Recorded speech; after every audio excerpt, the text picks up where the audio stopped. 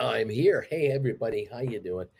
I'm a little behind the old schedule here today. It's all my daughter's fault. I'm an innocent victim here. I was asked to spend some time with her yesterday, which I was delighted to do. We had dinner and we talked and talked and talked, and she and I went for a little walk after dinner, and just it was wonderful, daddy daughter time.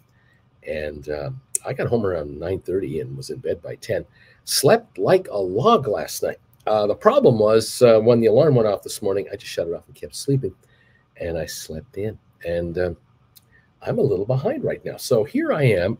Sorry about all that, folks, but I don't have six assistants around here to wake me up, especially Jen. She's not here. She she comes back Sunday. So I'm kind of on flying solo. Gotta say though that last night was the best sleep I've had in a week. Boy, that was pretty good. In any event, we're here and we're noticing the uptick this morning in the pre-market trading. Not dramatic, but it's positive. The Dow's up 133.4%. S&P is up 20 points, and NASDAQ is up 74. So NASDAQ is 0.56, S&P 0.48, the Dow 0.40 higher. We're noticing oil is down $1.52 to 92.78. Big tug of war between oil analysts who insist we in the world will need more oil next year, 3 million barrels a day, because, oh yeah, we need more oil. Bankers insist we're going to keep raising interest rates. The Fed is saying it, the Bank of Canada, Bank of England, the EU, Central Bank, the ECB, in other words, for Europe. Hey, we're raising rates. We're going to keep raising rates. We're going to get inflation down. And we know it's going to economically affect a lot of countries in different ways. We have to do it. That doesn't tell me we're going higher for oil consumption. Okay, those can't work. All right, if we have a slowdown in the global economy because we have to back off the inflation expectations and the whole thing, there's no way we can just have everyone use a lot more oil all of a sudden. I mean, no, factory capacity will be a little lower, fewer container ships moving containers, drivers driving less, America pushing for electric vehicle consumption to rise, America pushing hard for solar and wind energy and other sources to rise, less dependence on natural gas, oil. Europe going into a major conserve mode. We're not using more. That's no damn way. And so, who do you trust? Who do you believe? The oil promoter or the bankers, the central bankers? I'll take the central bankers. Alex, I'll take central bankers for 100. Who do you trust more? Oil analysts or bankers? What is I trust bankers more? Correct. Pick another category. That's where I would be going. And, well, the speculators are losing on the oil front today because it's down 150. And the interest rate guys are kind of sitting there going, watch, it's September for August and September interest rate rises are likely out of the U.S. And don't be surprised if it's half a point to a 3/4 of a point, maybe even an entire percentage point. We're going to nail inflation now hard. And that is the constant theme that you never stop hearing about. However, with all these bankers, excuse me, telling us straight to our face, we're going to raise rates. And they have. They've done it. They're already doing it. It's not like we're going to start raising rates. No, we're 6 months now. Don't think they're not going to keep going. They are. Then why is the stock market doing so well? I ask you that question. I mean, come on. Why would the stock market be going up if interest rates are going to go higher? You know, the bankers are saying interest rates are going to go higher.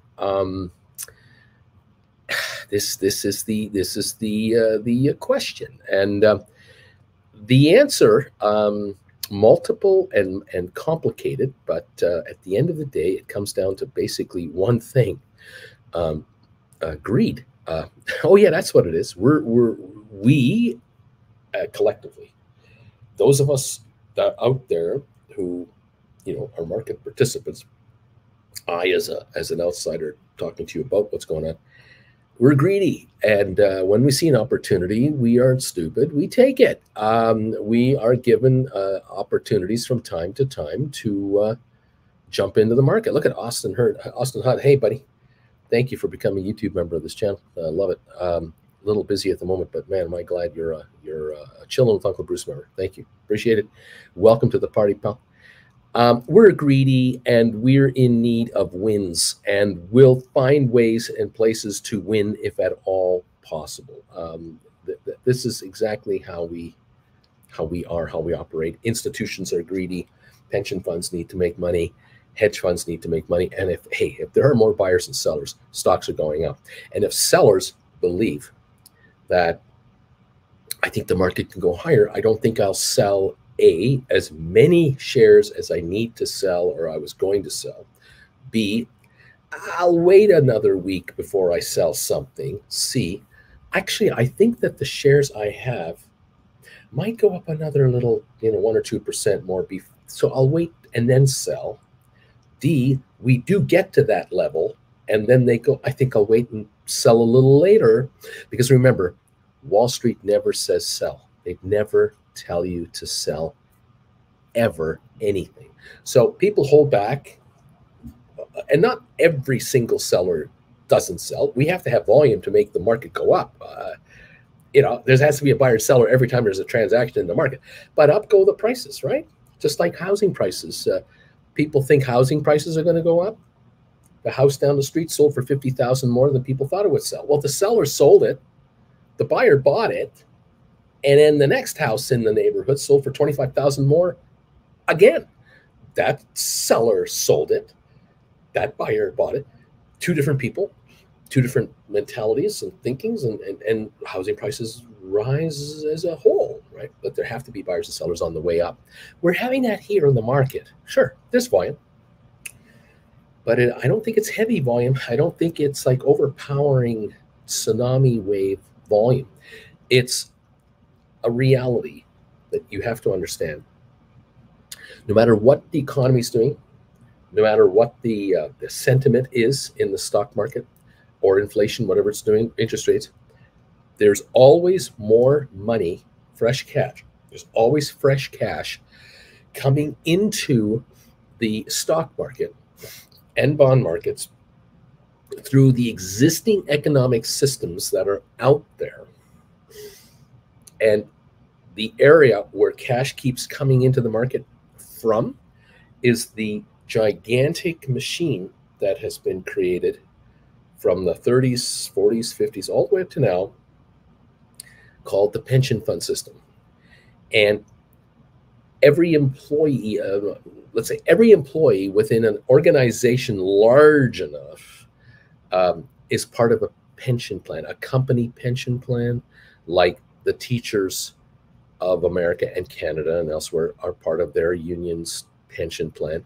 The firefighters and then the police officers, the federal employees of federal governments, city government employees, state governments, provincial governments in Canada. Billions of people, a billion workers. I don't know what the number is for sure, but it's a huge, huge, huge number. In the Western world, in the G20, a very high percentage of people who are working for a living have some form of a pension kind of thing in their pay packet, which means they get a deduction from their gross pay, goes straight into a retirement plan. The employer matches or contributes something as well based on how much you put in, they put in. And that money is shipped, transferred electronically, automatically every week, every 2 weeks, every month to the administrator of said funds, which is determined by the employer and employees. They figured this out years and years ago. And every day teachers retire, every day teachers get hired, every day firefighters retire, every day firefighters get hired, police officers, office workers, truck drivers, you name it. I mean, just everywhere. It's a turnover of life. But these pension funds keep getting cash. They keep having it brought in to the tune of billions and billions of dollars per month, tens of billions a month, always. That money must be distributed. It has to be put to work. It has to make more money. And so there are pension fund managers, hedge fund managers, mutual fund managers, you name it, all over the place, who are constantly getting cash injections to put it to work. There are also these same people. They're getting cash every week, every month from bonds that they bought and are sitting on that pay interest payments on a regular basis. Some bonds pay interest once a year, some pay once a month, some pay every quarter. It's all complicated. There's treasury notes that are 30-day notes, that are 60-day notes, 90-day treasuries, 1-year treasury. There's always cash coming in to the fund managers to manage, and they have to allocate it somewhere. And they have to have it working for the fund to be able to pay the mortgage, the pension benefits to the pensioners from these entities. Again, billions come in, billions go out, billions get invested. It's a giant wheel, okay? You watching me here, all right, you have cash flow yourselves, your own personal cash flow on a micro level for you, and it's important as hell. And some of you are able to put some money to work in the market. Some of you are taking money out of the market. Some of you need the market to make you money per month. It's all your own little same thing. And there are billions of you guys. And so the giant world in which we live. All right, we're into a recession, they say. And the GDP of the United States is down 0.5%. Well, that means 99.5% of the GDP is still GDPing. I mean, unemployment is 3.5% in the United States. That's called zero employment, because you know and I know there's help wanted signs everywhere. There's money flowing always. We heard last week the United States government has more money coming in right now and less money going out right now to run one of the smallest deficits for the month of June, was it? It was unbelievable. It was like really low. Yeah, constant flow of cash, always, always, always, always. And the markets always have cash coming into them, whether it's the stock market, whether it's the bond market, whether it's the futures market, there's always cash flowing around. Don't forget corporations that pay dividends. You know, a lot of companies pay dividends in cash, but they also offer dividends in stock. So for IBM, you might have IBM stock and you're supposed to receive $6.80 next month in a dividend for your share, but you've opted to receive stock instead. And so you get $6 worth of stock delivered to you by the company. Some of you have mutual funds, ETFs, where the dividend is payable to you in units, and you don't get the money, you get units, and you're just adding to the number of units you own. Some of you are looking after your parents' or grandparents' investments, and you're looking at mutual funds they bought 25 years ago, they still have today, but you're looking at it going, wow, these statements from 1999 or these 2007 statements show that grandma and grandpa bought 528 units of blah. Now they have 748 units of blah. Yeah, because the units keep putting into more units, which keep its interest on the interest. And so over 20 years, they're, yeah.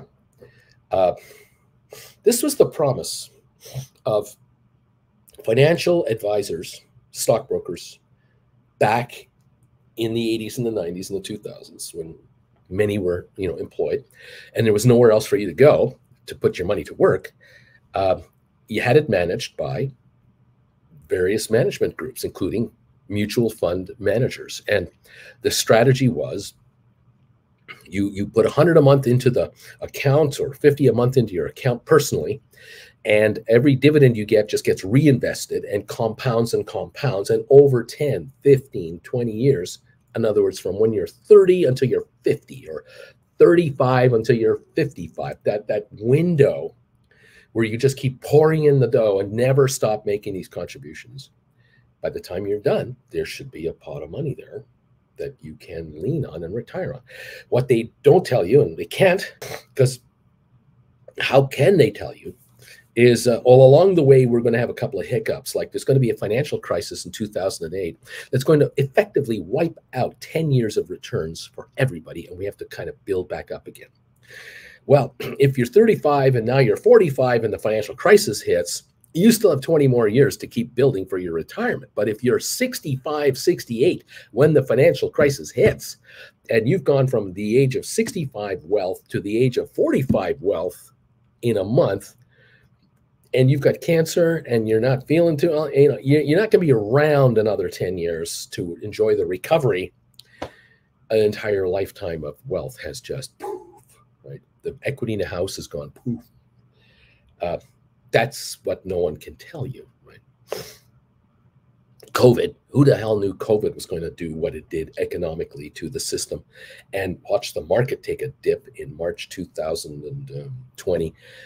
Thankfully, it recovered, but boy, that was kind of scary, wasn't it? There's the issues of life. But the good news, again, even when the markets have a dip like this, terrible dip, money keeps coming into the market every month. It just keeps coming in. There's no stopping this massive machine that just turns over all the time. And so capital keeps coming, it keeps coming, it keeps coming. Governments pay interest on their debt to bondholders that own government debt, which are pension funds and mutual funds, the government's very own pension funds for their very own people. The United States citizens, Canadian citizens pay interest on the bonds that these countries have issued. Like every other country, Europe and everywhere else, money keeps turning over. So when you hear, oh yeah, the deficit of the United States is $1 trillion and the United States government owes $22 trillion, guess who they owe it to? Some of you go, well, they owe it to China. Yeah, somewhat. Yeah, China owns some of that debt. Yeah. The biggest holders of American debt, Americans. Biggest holders of Canadian debt, Canadians. The biggest holder of Chinese debt, Chinese. Japanese debt, the Japanese. The UK, United Kingdom citizens. Countries issue sovereign bonds of their country, and the buyers are generally the people of the country itself. They're borrowing against their futures indirectly. They don't even know it. They don't realize it. And the teachers' pension funds and the firemen's pension funds and everything else, police and all the other workers out there, a good chunk of the income has, over the decades, has come from the governments themselves. And this is the way the game works. And every week, the United States government raises fresh cash to pay off old bonds and roll them over into new bonds and add a little extra additional money for spending right now because there's a deficit being run. And so they borrow $30 billion to pay off the old debts and then borrow $5 billion on top of that to kind of handle this next batch of money they need. And that is all borrowed from the pension funds that are getting interest on all this money. They're turning it around. So the pension fund brings in $1 billion in interest and spends $1 billion on new bonds to bring in more interest. There it is. Part of these monies end up in the stock market. They end up in the wheel. So that's why the markets are up right now. The markets are higher because the existing money machine is bringing money in, and investors are thinking more positively about the market right now because they saw inflation go down 0.5 percentage point. And they're going, the recession is over. There are people out there who are bold enough to say, we should have lower interest rates next year because inflation has been beaten. We have beaten inflation. It's beginning to back off. Oil and gas is lower. Your gas price is down. Inflation is lower. We've done a great job, everybody. Elect me as your next politician. Everything is great. Getting ready to sing Kumbaya next summer when everything is absolutely fabulous. Forget the war in the Ukraine. Forget China and Taiwan. Forget the Chinese implosion that's happening where they don't pay mortgages. Forget the layoffs. Forget the headlines from Apple, Microsoft, Intel, on and on, where every company says, we're going to cut back on our hiring. We're cutting back on our spending. We're not quite going to reach our third quarter projection. Forget all that. Don't listen to any of these negative things. You don't need to listen to that. All you need to listen to is the happy, good time stories that we want to give you, because why? November is election day. And right now, until election day, it's good times. Everything is great. Those who are in office want to stay in office. Those who aren't in office want to get into office. And then they want to get their pound of flesh out of the system for their pals and their backers and their CPACs and their super PACs and their what have you. And so the oil guys are saying, we're going to use more oil next year. The housing guys, it's going to be a better year. The politicians are saying, unemployment is really low and everything's going to be just super Jim dandy. That's what you're hearing right now. And it's dominating everywhere you go. And they're trying to influence you, whoever they are, and they are everything. They are everywhere. And why wouldn't the oil and gas guys tell you this? And why wouldn't the real estate developers tell you this? And why wouldn't shopping mall owners tell you how great it is? What, are they idiots? They're going to tell you it's really bad out there. They're going to say, yeah, we've had 5 stores leave the mall and we know we're going to lose 5 more stores. Or we just found out that our negotiations for 15 stores, we're trying to get them to sign new leases starting next year, February. They're walking. They're going to close this Christmas and they're out of here because they're going online and they're walking out of here. Are they going to tell you that? They're going to brag to you about, yeah, we're going to lose 15% of our tenants. We're going down. No, they're not going to do that. They're publicly traded companies. They're not going to do that. They're going to, everything's great. Everything is wonderful. The mall has been re-renovated and it's beautiful. Santa Claus will be here. Come and get your photos. Everything is fantastic. And you're driving around town talking to pals and friends and relatives and what? That company has laid off 20 people? What? There was supposed to be an expansion of that and it's not happening now. Oh, look at those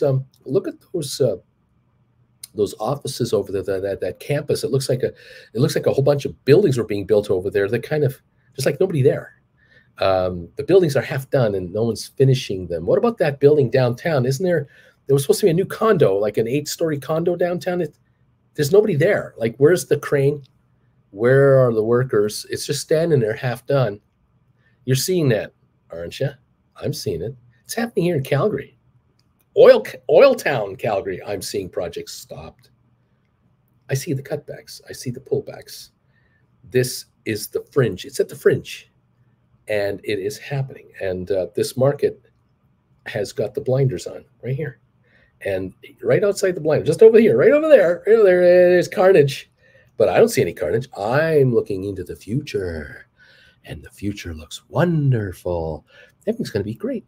All I have to do is re-elect my existing politicians, and everything will be continually wonderful.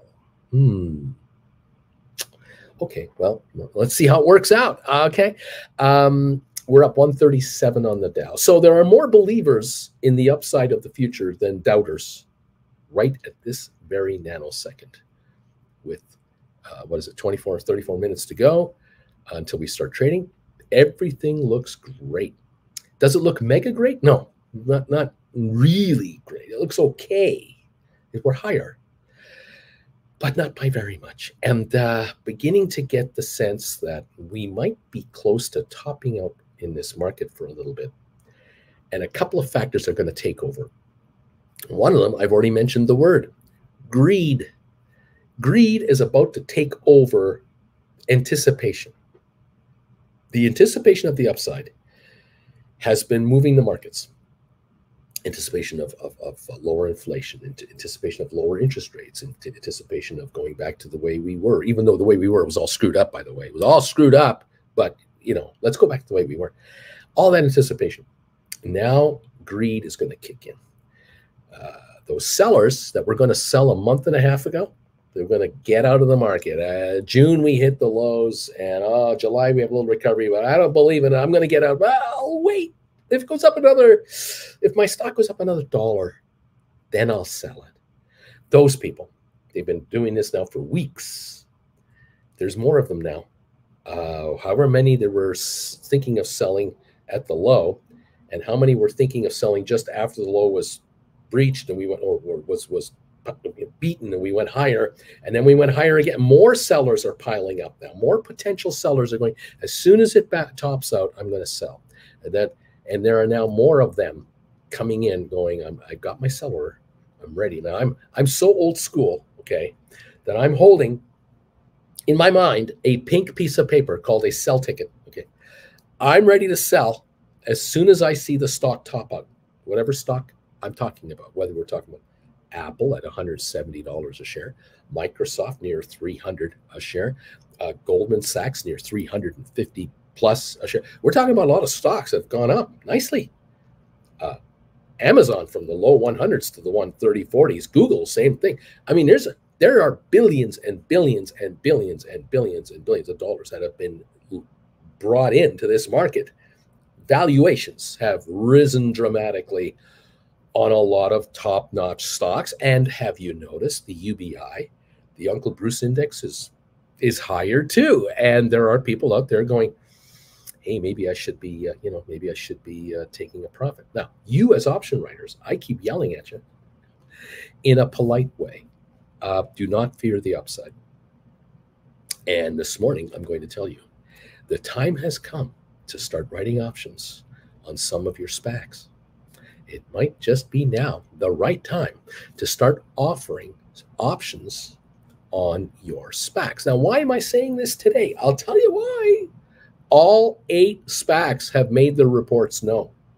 They've all come out and they've all brought out their second quarter financials.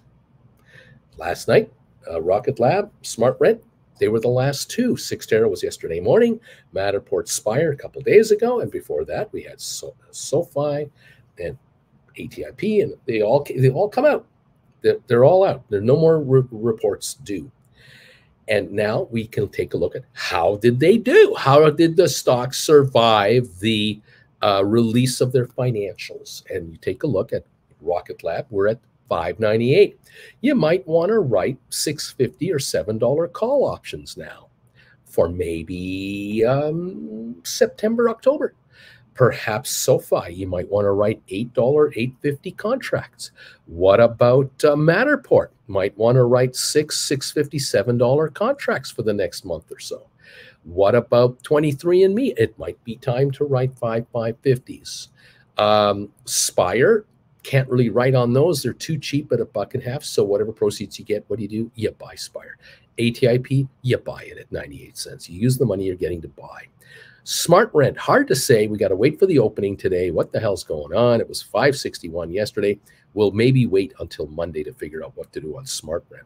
Cyxtera, $10.05 this morning. What the heck is this all about? Maybe we write 11s for next month. And there you have it. We now start to look at writing options on some of our SPACs to start bringing in some cash to either buy more of the very SPACs that we're writing on, or we're going to start to buy stocks like ATIP and Spire at super cheap prices and just put the dough into there and buy that up, grab it. That could be the strategy, all right? Another strategy is you put $1,500 together, $2,000 together, something like that. And what are you going to do? You're going to buy another HPQ deep in the money option. You're going to buy another Cisco option. You're going to buy another Pfizer option. You're going to buy another, you're going to try to buy an Apple deep in the money, but you might not want to go there at the moment. Apple at 170, kind of high. I'm more worried about it going lower. I don't want you to buy an in the money option and then write a contract, have the stock go down, and all you're doing is breaking even. I mean, your option you bought is down $4 and the stock option you wrote is down $3, and you're not going anywhere yet. You want to kind of catch a lower low and then go for it. No rush to run into Apple. It's had a nice run. But there are stocks out there like HPQ and stocks like Cisco and Pfizer and a number of others that are definitely worthy of your attention. And for $1,000 to $1,500, $1,100, there are a number of stocks where you can buy deep in the money calls and now become an option writer on those stocks forever and ever and ever. Not a bad idea. Just bear with me here. Looking through the list of what we're talking about. Yeah, Pfizer, $48 stock, and we are trading right now at 48.50, up 21 cents. I mean, this is where you look to buy $38 to $40 contracts, 20+% in the money into next year expiry, and you're looking to write $50 calls, something like that. HBQ, $34.65 price right now. You're looking to buy $25 calls, $26 calls. Nice deep in the money. You're looking to write on these. Twitter, perhaps. You might even buy Twitter 38s and write on those, like write 46s. On the other hand, you avoid it because of the Musk thing. You wait it up. Eventually, Twitter will disappear. So you may want to avoid it. Alphabet, $120, and Amazon, $142. They both gone up significantly. There could be some downside problems there, so you may not want to buy deep in the money calls there right now. They're just overpriced. Cisco, like I said, definitely, but Apple at 169.75, a little high right now. I'd want to wait. If I already have deep in the money calls on Apple, I'm going to keep writing contracts. I'm going to keep on writing rollovers and write. Absolutely. Now, here's another situation. I had a question that came in from one of our viewers who wanted to know, what do I do? I have a situation here where I had GameStop. They split on me. I had written contracts. They split. I got exercised in some of my stock. I covered my short position by buying the stock back. I'm still writing contracts. I now have options in the money on this stock, and I'm writing options on it. What should I continue to do, and how should I continue to do it? And I want to say to the viewer, you're doing it right. There are times where it gets kind of hairy out there, where you think it's kind of simple. All you do is you just buy stock, write options on it. But when the stock splits 4-to-1, like GameStop did, that changes everything. And then you ask yourself, what happens now? Well, your options split too. Now, instead of writing 1 or 2 contracts, you're writing 4 or 8 contracts. It's welcome to this world. Everything is 1/4 the price, so it's all relative, but okay. And then you write on a contract. You write a contract or 2 or 3 or 4, whatever it is, and the stock keeps going up, and you get exercised. Now what? If you weren't able to roll over before you get exercised, you get exercised. Well, now you get a bunch of money in your account. Now what are you going to do? Well, as I say, a number of you have found yourselves in a position where you went into cash nicely. You made money on the trade you did, by the way. When you wrote your call way back when, you wrote a call at 120, 130, whatever it was. You got the premium. You now get to keep the premium, and you get bought out, and that's all your money. Forget what the stock's trading at. You are up on your transaction. There's more money and more value in your account today than a month or 2 ago. Fair enough. All right, well, now what do? You want to now add to this money. And some of you have taken the idea further to say, Bruce, I'm going to buy deep in the money calls. I'm going to write more options than I used to write because I want more income. And I say, yes, do this. But make sure that the contract that you buy, the deep in the money contract you buy, is out far enough so it's not a problem, that it doesn't expire in like the next, month or 2. You want to buy deep in the money calls that will expire next January, February, March, April, May, even a year from now. Can you go that far? That is what you want to be able to do. Okay. You also want to make sure that you buy it low enough that it's in the money far enough. You can't have an in the money call unlike GameStop. You can't have the stock trade at say $39.50 and you buy $35 calls and you're going to write against those. That's not a good idea. All right. That's a bad idea. Wrong. Okay. Alex, what is wrong? You got to be buying 30s or 28s or 25s. Yeah, they're more expensive, but they're further into the money and they got to be down the road. And the price you pay for these contracts have to be all book value. 90% of the price has got to be book value. 10% or less has got to be time premium. Might be easy to do, might not be easy to do on GameStop. You got to keep your eye on the option chain all the time. You have cash waiting to buy in the money calls, and you're watching those in the money call prices fluctuate, and then you put in your stink bids, and then when they hit, you get them, and now you're a writer. Okay, fine, you're a writer now. But as a writer, you now want to write at the money, ahead of the money, probably ahead of the money, and a couple of weeks forward. That's about it. You don't want to write 6-month out contracts. You want to write 1 to 3 week out contracts. The ones that are all out of the money and they have a nice premium on them that you're just going to watch shrink out. This is how you're going to make your dough. This is how you have to do it. And when you figure out the numbers, you realize, okay, I paid $2,000 for a call. Then I received $300 for a call that I sold. I wrote. I bought it back for $100. I made $200 on this call. It cost me $2,000 to be able to do this. And this was 10 days. And every 10 days, I'm doing the same thing theoretically again and again and again. And in the end of a 30-day run, the $2,000 I spent, I made $600 on it. And I keep on going. And you do the math and go $600 return on a $2,000 investment. Hey, that's 30% on my money. $20,000 investment, 10 calls, $6,000 return on writing. It's all relative, isn't it? You can do it on 1, 2, 3, 4, 5, as many as you want. That is how you do this game. On HPQ and on the others, you will buy 20, 25% in the money contracts at least, and then write from there. You have to be careful if you want to do this on Apple, because Apple, you have to now buy 130s on Apple, which are $40 in the money, and you're risking $40 of cash book value plus some premium on that. You're risking that if the shares go to 150. You're risking half of that value, because if the shares go from 170 to 150, your contracts will go from like a $45 value to a $25 value. You've made money on writing options against that loss. Yeah.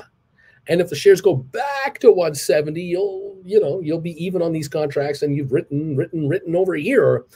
But you have to be thinking, okay, I'm buying in at a high level here because the Apple shares were 120, 30. Now they're 170. They could go back to 150 here. And I have to be prepared to handle this fluctuation, tolerate it, deal with it on option writing, and wait it out that they'll come back up again. And, you've got to be mentally strong. Now, another question I had from the viewer was, Bruce, I bought options on my stock, deep in the money call options. I'll use an example that I'm going to pretend I made up. Okay, let's say it's after the split on GameStop. We're trading now $40 a share, okay? And somebody buys a deep in the money call option today, and they buy 30s or 25s. Let's say 25s. They buy 25s, costing them $1,500 plus premium. Well, okay, so there's $1,700-$1,800. Let's just in that neighborhood, whatever. They write, and the stock is fluctuating, but now it starts to move up over the next month or two, and GameStop reaches $50 a share, all in theory. So the option buyer, they bought deep in the money options at 25. The stock has gone up from 40 to 50. So those contracts are not 15 in the money, they're 25 in the money. Can you sell those contracts for a profit, turn around and buy $30 deep in the money contracts instead? In other words, can I buy higher priced contracts than I had that will cost me less money? For example, I bought these 25s for, like I was saying, $1,700 each that expire next March. Can I sell those for a profit because the stock went up? Yes, you can. And then buy back new deep in the money calls that might be March or might be April or May, but they are $30 expiry levels instead of 25s. Yes, you can. Could they be less in price because they have a higher strike price? They could be. They could be the same price because they have more time and they're closer in, but they could be cheaper. And if they are cheaper, can I just take that money? Yes, you can take them and do whatever you want with it. Or could you buy an additional call option? You had 8 of the 25s. Could you get 10 of the 30s?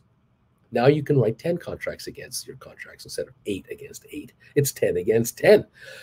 That's another 2 contracts you're writing, more capital coming in. Can you, between writing calls as they depreciate, build up that cash, flip over, roll over your deep in the money calls as your stock is going higher into higher priced calls, use the gain on that, add it to the gain on your writing, keeping in mind your tax bill, and write and buy additional deep in the money contracts that might get you from 10 to 15. And now you have 15 in the money contracts. Yes, you can. You can absolutely do that. Another strategy is you have 10 deep in the money calls. And the stock's gone up $5 in the last month. So your in the money calls are richer, right? They're more valuable. You're a happy guy. You're a happy girl. And you're writing on them. You're writing on them, writing on them, writing on them. You built up some cash.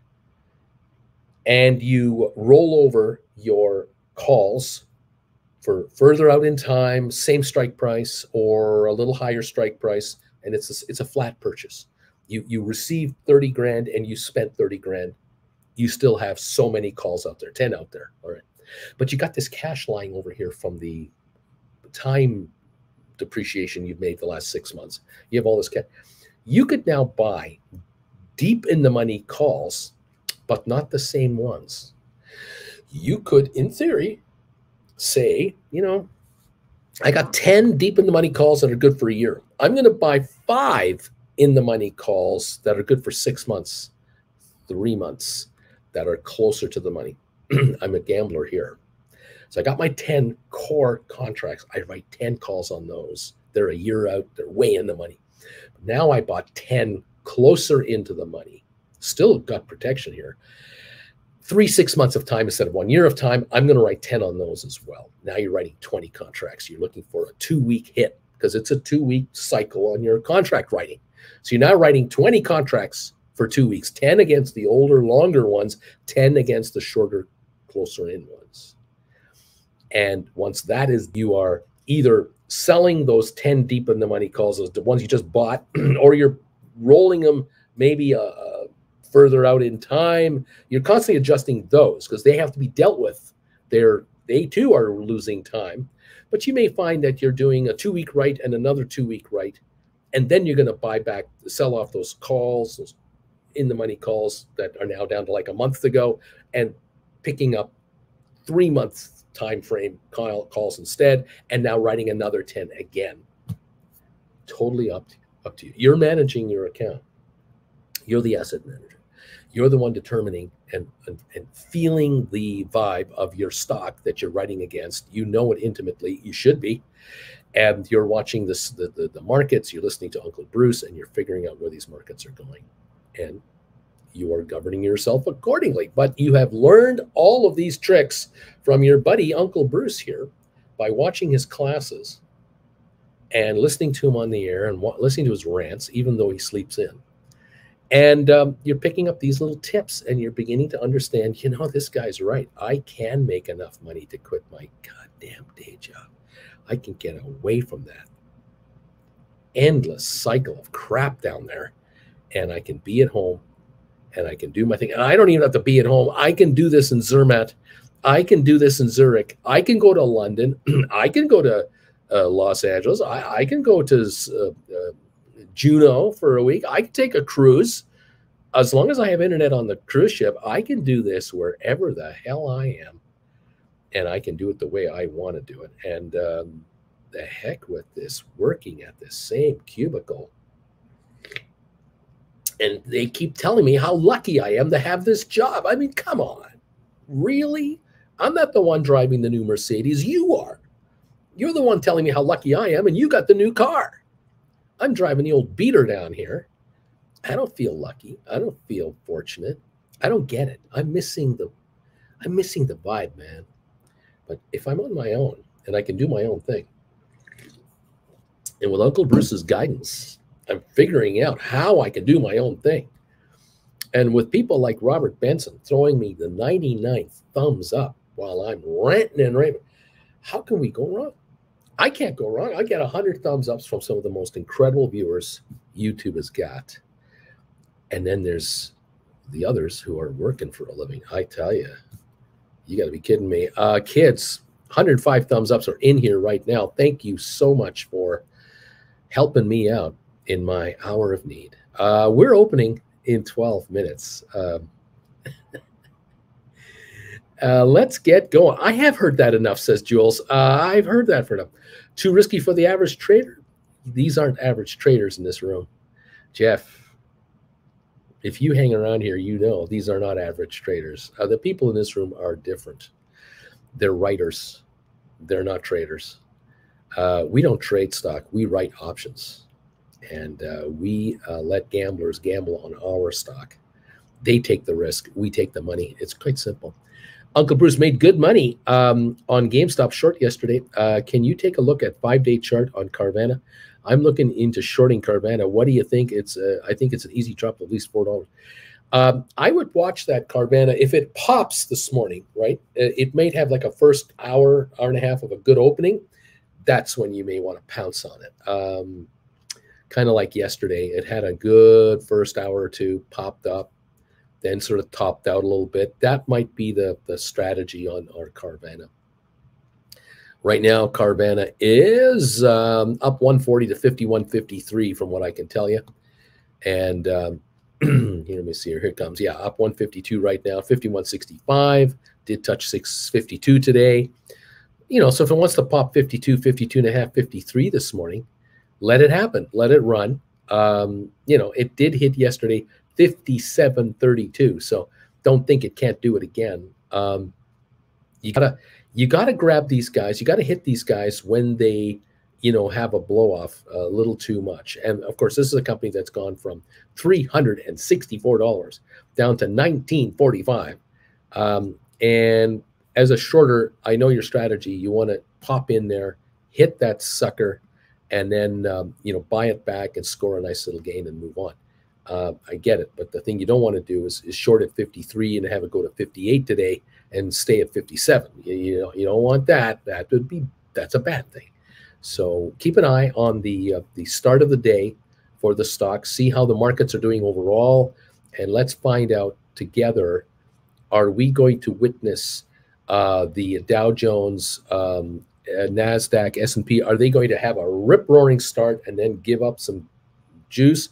Or are they going to do what they seem to be doing right now, which is already giving up some ground, and we're going to be lower to start the day?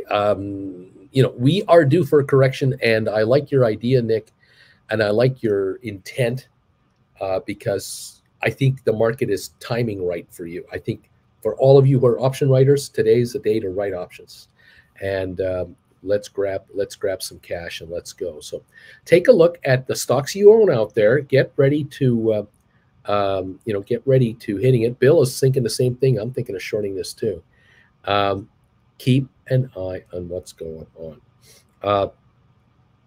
Bama Babe, Jules, Bama Babe is saying to Jules, if you cannot afford the classes, $100 for a class, then there are many free YouTube clips by Uncle Bruce that will help. I'm concerned about you investing in this market, and you cannot afford a $100 class. Exactly. If you can't afford a $100 class, frankly, you can't afford to invest in the market. Just it's the hard reality. I mean, this is not for penny traders. All right. What I recommend to do by writing options on stock positions or on poor man covered calls, I don't come out here and say, oh, with $300, you can turn it into $3,000. I don't do that. That's not what we talk about here. That doesn't happen in this option market. You need to raise some capital. You need to build some capital. I don't know, whatever your situation is your situation. We've all built from somewhere. But you have to, as far as I'm concerned, you really want to invest in the classes. Learn the knowledge. Pick it up, because you want to get into the option writing business. This is an entirely different market than the stock market, and you have to understand both of them and have to want to understand both of them. And if you take class 1, 2, 3, 4, you will quickly get a refresher on how it all is happening, how one works with the other. But my classes are basic. I mean, my 13 classes I put together are kind of basic classes. If you talk to professionals who are option traders for a living at Wall Street-based brokerage firms, they will look at my classes here and there and they'll go, this is like 101 stuff. Yeah, exactly. That's all you need to know, but you need to know it well to make a nice living in this business. I am trying to keep you away from complicated derivatives trading. I'm keeping you way out of there. I will never take you there because you will get your butt handed to you. Where with option writing, you guys want to quit your day job and live a comfortable lifestyle, be able to trade your account on the road, on holiday, visiting relatives, through a trip to see relatives on a summer, whatever. Your account is here, and you can trade options right on here. You can write options on here, buy them back, and enjoy a higher quality of life. That's what I'm about. That's what I'm hoping to help you with. So become a member of this channel and join the gang right over here. Subscribe to this channel, take the classes. And if you have the capital, then you want to have a one-on-one with me, let me know, and we'll get together for a one-on-one. That'll run you $400, but you will get much more value than that back having one-on-one with me for an hour. We'll figure out where you're going. We'll get you on the right side of this market. Guys, so much fun. Michael, I made $700 flipping Emmy calls twice yesterday. Not the best or worst week. Anyway, there it is, kids. Welcome one, welcome all. We're 6 minutes away from opening. Can you short in the pre-market? Depends on your platform. Yep, some can. Can definitely do that. You have to look into your platform, see what's going on. Thank you, everybody, for being here. It's great to see you. Anyway, Uncle, which class would you suggest and how much are they? For beginners, it's $100 a class. Each class is about 2 hours long. You can rewatch them as many times as you want. Start with number 1, and then go to number 2, and then go to number 3. Put in a few months. If you have a limited money, scrape $100 together every 2 or 3 weeks. Watch a class every 2 or 3 weeks. Rewatch the classes. Get familiar with the terminology of what we're talking about here. Follow this gang right here. This gang right here is worth the price of admission to a class, because these people ask me questions all the time about trading options, and you will learn by watching them learn and watching them trade, and you'll pick it up. But the classes are very important. All right. That's why I made them. And away we go. Thank you, all of you, for joining me here today. My gosh, look at this. We have 120 thumbs ups. We're getting ready to start trading here in 4 minutes. Hit the thumbs up button for me. Let's pound that sucker. It's option expiry day, baby. Let's get these thumbs ups going up to 200 as quickly as humanly possible. Help me out there with the thumbs ups, everybody. And let's get going. We're up 14 on Rocket Lab with 5 or so minutes to go. SoFi's up 17. GameStop 39.99 up 53. AMC at 26.72 up 126. Matterport down 4. 23andMe up 14. Spire no changes yet. ATIP up 2 cents. Smart Rent no changes, or are we trading 476? I'm not 100% sure on what Smart Rent is doing. Hang on. 2,000 traded. I'll wait till the opening to see what's really going on. I don't know about this price. Sextera, no trades yet. Apple up 117. Goldman up $4 to 355. Cisco up 12 cents. Tesla up $8, 871. ARC Innovation up 87. Microsoft up 148. Bed Bath Beyond up 46 cents. Interesting. Bed Bath Beyond up 47. Pfizer up 28. HBQ up 27. Carvana up 184.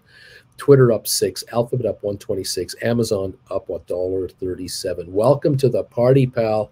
We've just got this started, and we're getting ready to roll here with an opening. Thank you, everybody, so much. And okay, Alberto, what are you doing? Thank you for this donation, and I think I'm reading you right. Let me just double check on what's going on here. Okay. Where am I? Here I am. Here I am. Here I am. Here. Okay, hang on. What's going on here? Alberto, Uncle, I'm sending you $100 for Jules, first class. Check for PayPal. Jules, you're welcome. I have the donation. It has arrived. Jules, you've got to send me an email. Send me an email, Jules, right here. Bingo. So that I have your email. And I'll send you a link for class number 1, courtesy of Alberto. How about that? So I can take care of that. If any of you out there want to donate a class to anybody else, anytime you want to do it, let me know with an email or a message inside a PayPal donation. Let me know, and then I will be happy to forward a class to whomever you want a class forwarded to as a gift or whatever. Absolutely, be more than happy to do it. That's awful generous there.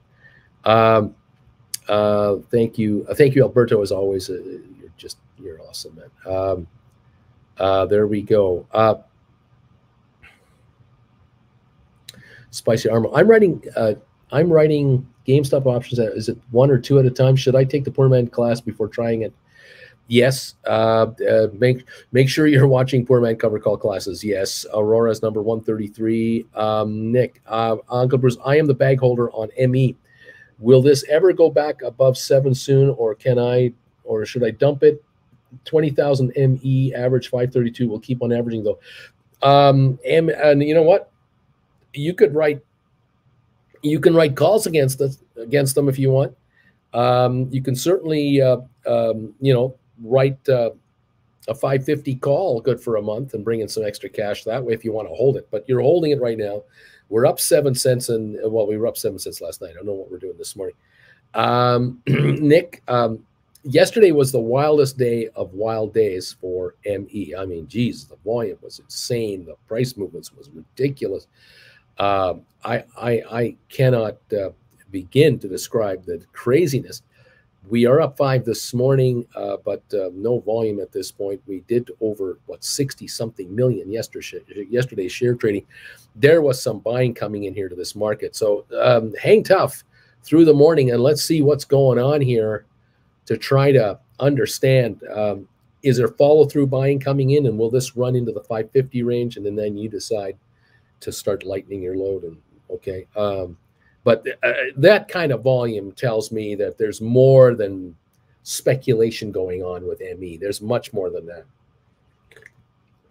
All right, something's, like we said before, something's cooking.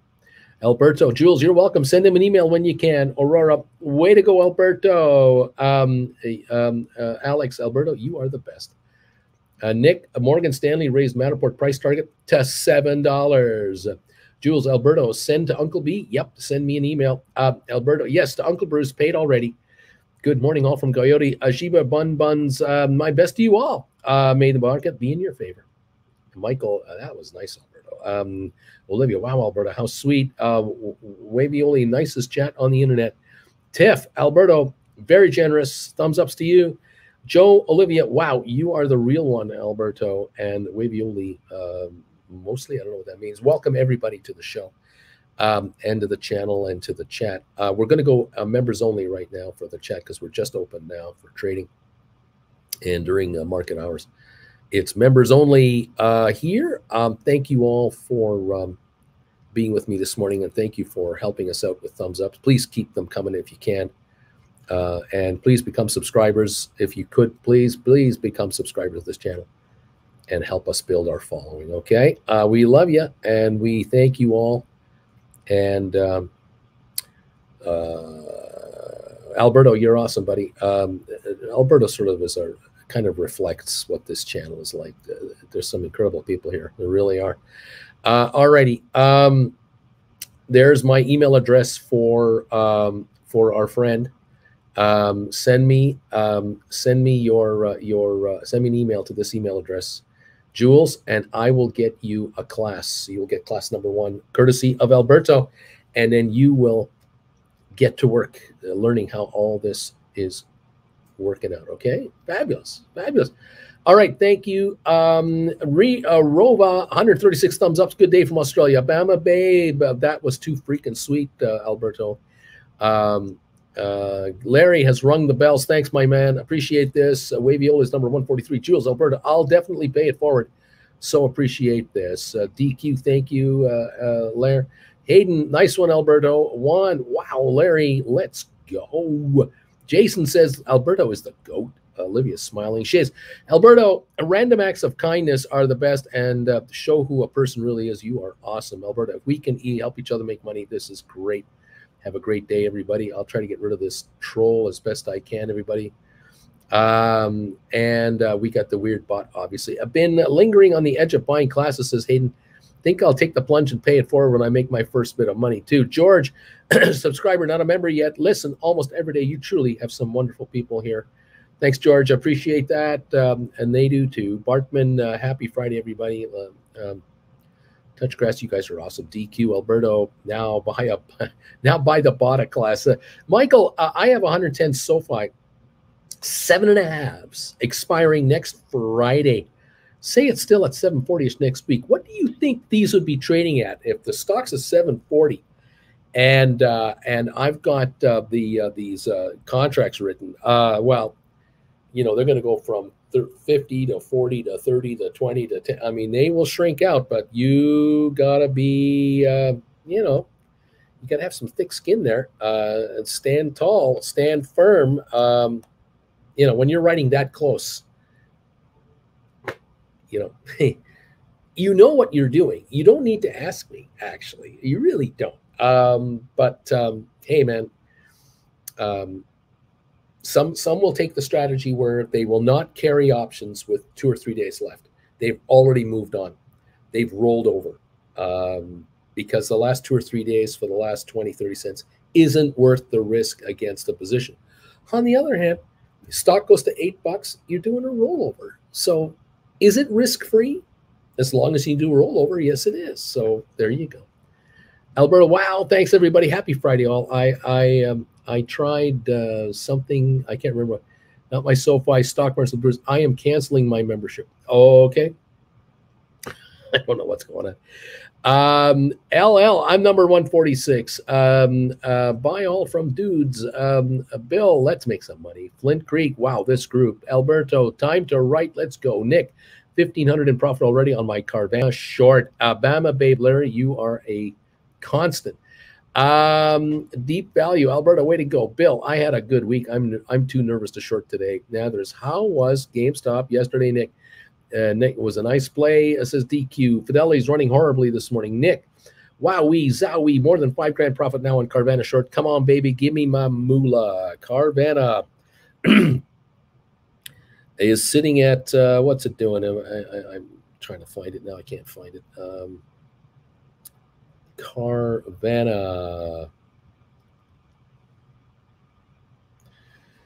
There it is, down 169, 48.44, low of the day, 48.10. Rock and roll.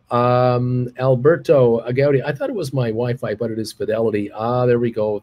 Larry, Bama Babe, I try to be. Michael, I'll put a stink bid in for 11, maybe. It'll hit today, sold for 80. So, you know, it's a nice profit either way. Way to go, buddy. Way to go. I mean, this is the thing about writing contracts, and when they expire out, they die. That's it. That's it. SoFi right now is sitting at 734, down 8 cents. So it's going your direction. Michael, you know you're on it. It's all good. We're up 138, I think, on the Dow. Let's just double check this market. Yeah, we're up 150 on the Dow Jones right now. We've got a 19-point gain on S&P. We're up 53 on NASDAQ. Just under half a percentage point higher. Not great, just a little. Oil down 158 to 92.76. Okay, and we got GameStop up 33 cents. only up 33 cents. AMC's up 58. ME down 17. Matterport is off 26. SoFi down a nickel. ATIP half a penny lower. Rocket Lab down 21. Smart Rent down 139 to 422. Here it is. 386,000. Is that accurate? We'll find out as the morning wears on. I think this is an overreaction. I think this is ridiculous. I think this is a steal down here. $4, this is a giveaway. The company's got $400 million cash on hand. Market cap $820 million. Give me a break. Half of it's in cash. I know. Scared money don't make money. Bartman, holy cow, is Smart Rent coming down this morning? Buy it. Alberto Coyote says, but every other program is running fine. Uncle Bruce's stream is running fine. Only Fidelity seems to be the outlier this morning. And Alberto says, Coyote, insane. Let's get that moolah. Smart Rent is super, super cheap. Pick it up. Spire 151, Cyxtera down 38 cents. ME, where are we on ME? Down 13.5 to 455.5. The volume on ME right now 420,000. The low of the day 451. We're at 456. We're bouncing back a little bit right now. We'll keep an eye on that ME as the day wears on. The Dow is up 155. S&P down up 20. Nasdaq up 61. We have gains on the indexes, down on oil. Welcome to the party, pal. What a day, what a crazy day. Absolutely crazy, crazy day. Thank you, Alberto, for your gesture today. Pretty cool bean stuff, man. Pretty cool bean stuff. Jules, you got to send me an email. Just say, send me an email. Say, Bruce, Alberto bought me a class. Please send a link to this email address, to my email address, and I'll send you class number 1. And you can begin taking the classes on how to become an option writer and learn how this game works. We have 155 thumbs ups now. Thank you. If you think Alberto's gesture is a cool gesture to make, please hit that thumbs up button for us. We need the momentum. Matterport turning into a 2-day pump and dump, says Bill. Bama Babe, Coyote, same problem with Fidelity, not updating at the moment. Excuse me, everybody. Welcome to the show. Nice to have you here. We're trying to stay on top of this wild market. 23andMe, 464, 465, only down 4 cents. Carvana down 54 cents right now. Smart Rent is 418, down 142. It touched 409 for the low. I think that's the low. 409, it's 418. Pick it up. You might see a $1 pop just today on your dough. This is ridiculously low priced. It's only trading fractions. Like there's nothing. There's hardly any really trading. It's not millions. 393,000. It's nothing. Someone got blown out. Someone is being blown out. This is a joke. This isn't going to last. I am certain that Smart Rent will not stay here much longer. That's just me, though. What can I say? You gotta have conviction. All righty. GameStop 39.69 is where I think we're at right now. Hang on as I move through everything here. My goodness. 39.69 up 24 cents on GameStop. We're not going anywhere here. AMC is only up 33. AMC got to $27 this morning. 27.19. It's 25.79. AMC has gone the opposite direction on 11 million. GameStop got up to 40.60, now 39.53, up only 8. It's going down. That is what's happening there. Interesting. GameStop up just 8 cents right now. What is going on?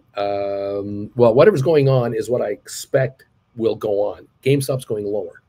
At the end of the day, GameStop is going lower. AMC will eventually go lower, and buying puts is a good idea on AMC.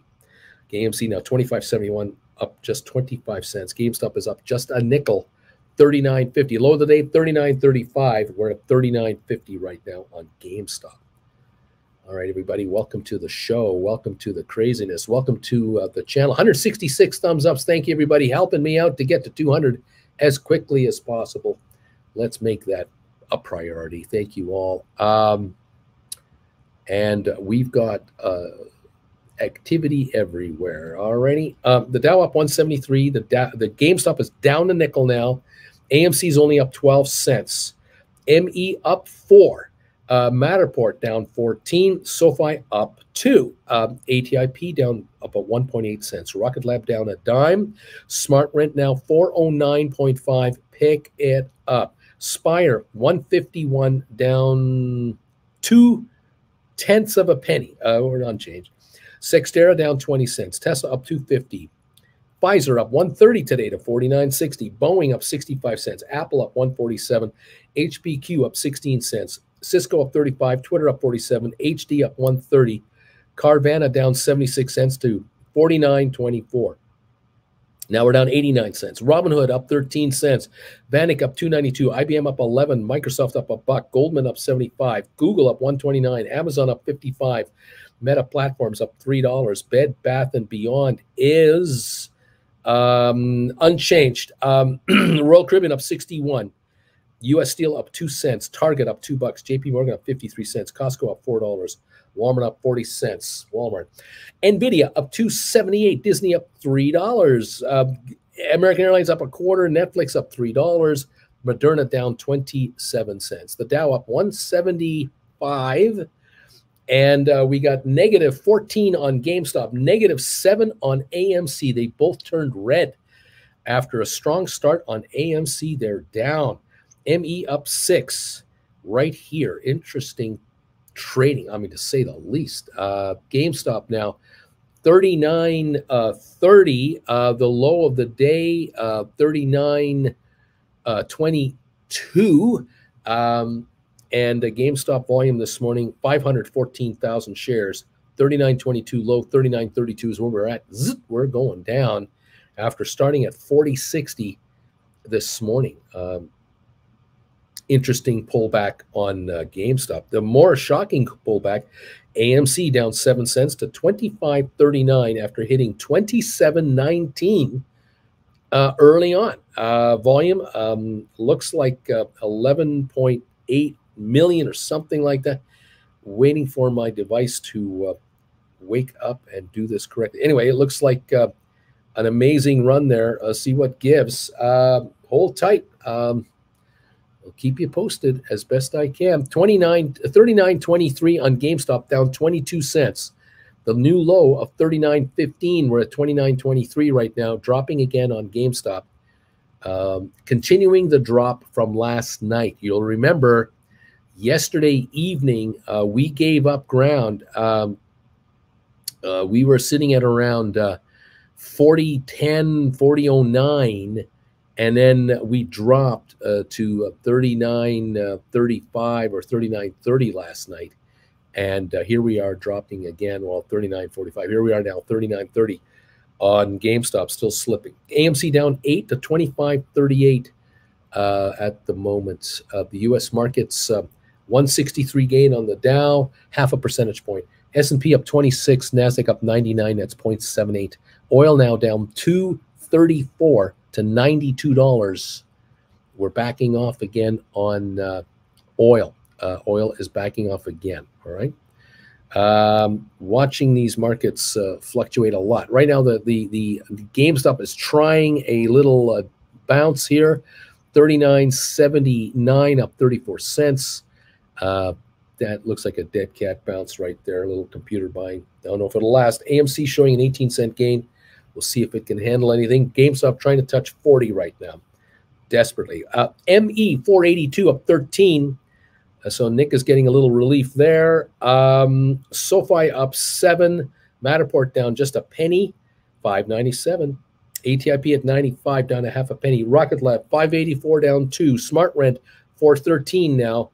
Low of 4.08, and now at 4.13 on 500,000 shares. Smart Rent. That is a cheap buy. An absolute stock market problem giveaway. This is not a company problem. Smart Rent is not in trouble, but a shareholder is, and you can take advantage of this for the moment. I don't know how long this lasts. Is there an outfit like SoftBank getting blown out? I do not know, but that's the only explanation for Smart Rent to be this cheap. That's all I can figure. Okay, I got Jules. I got your email.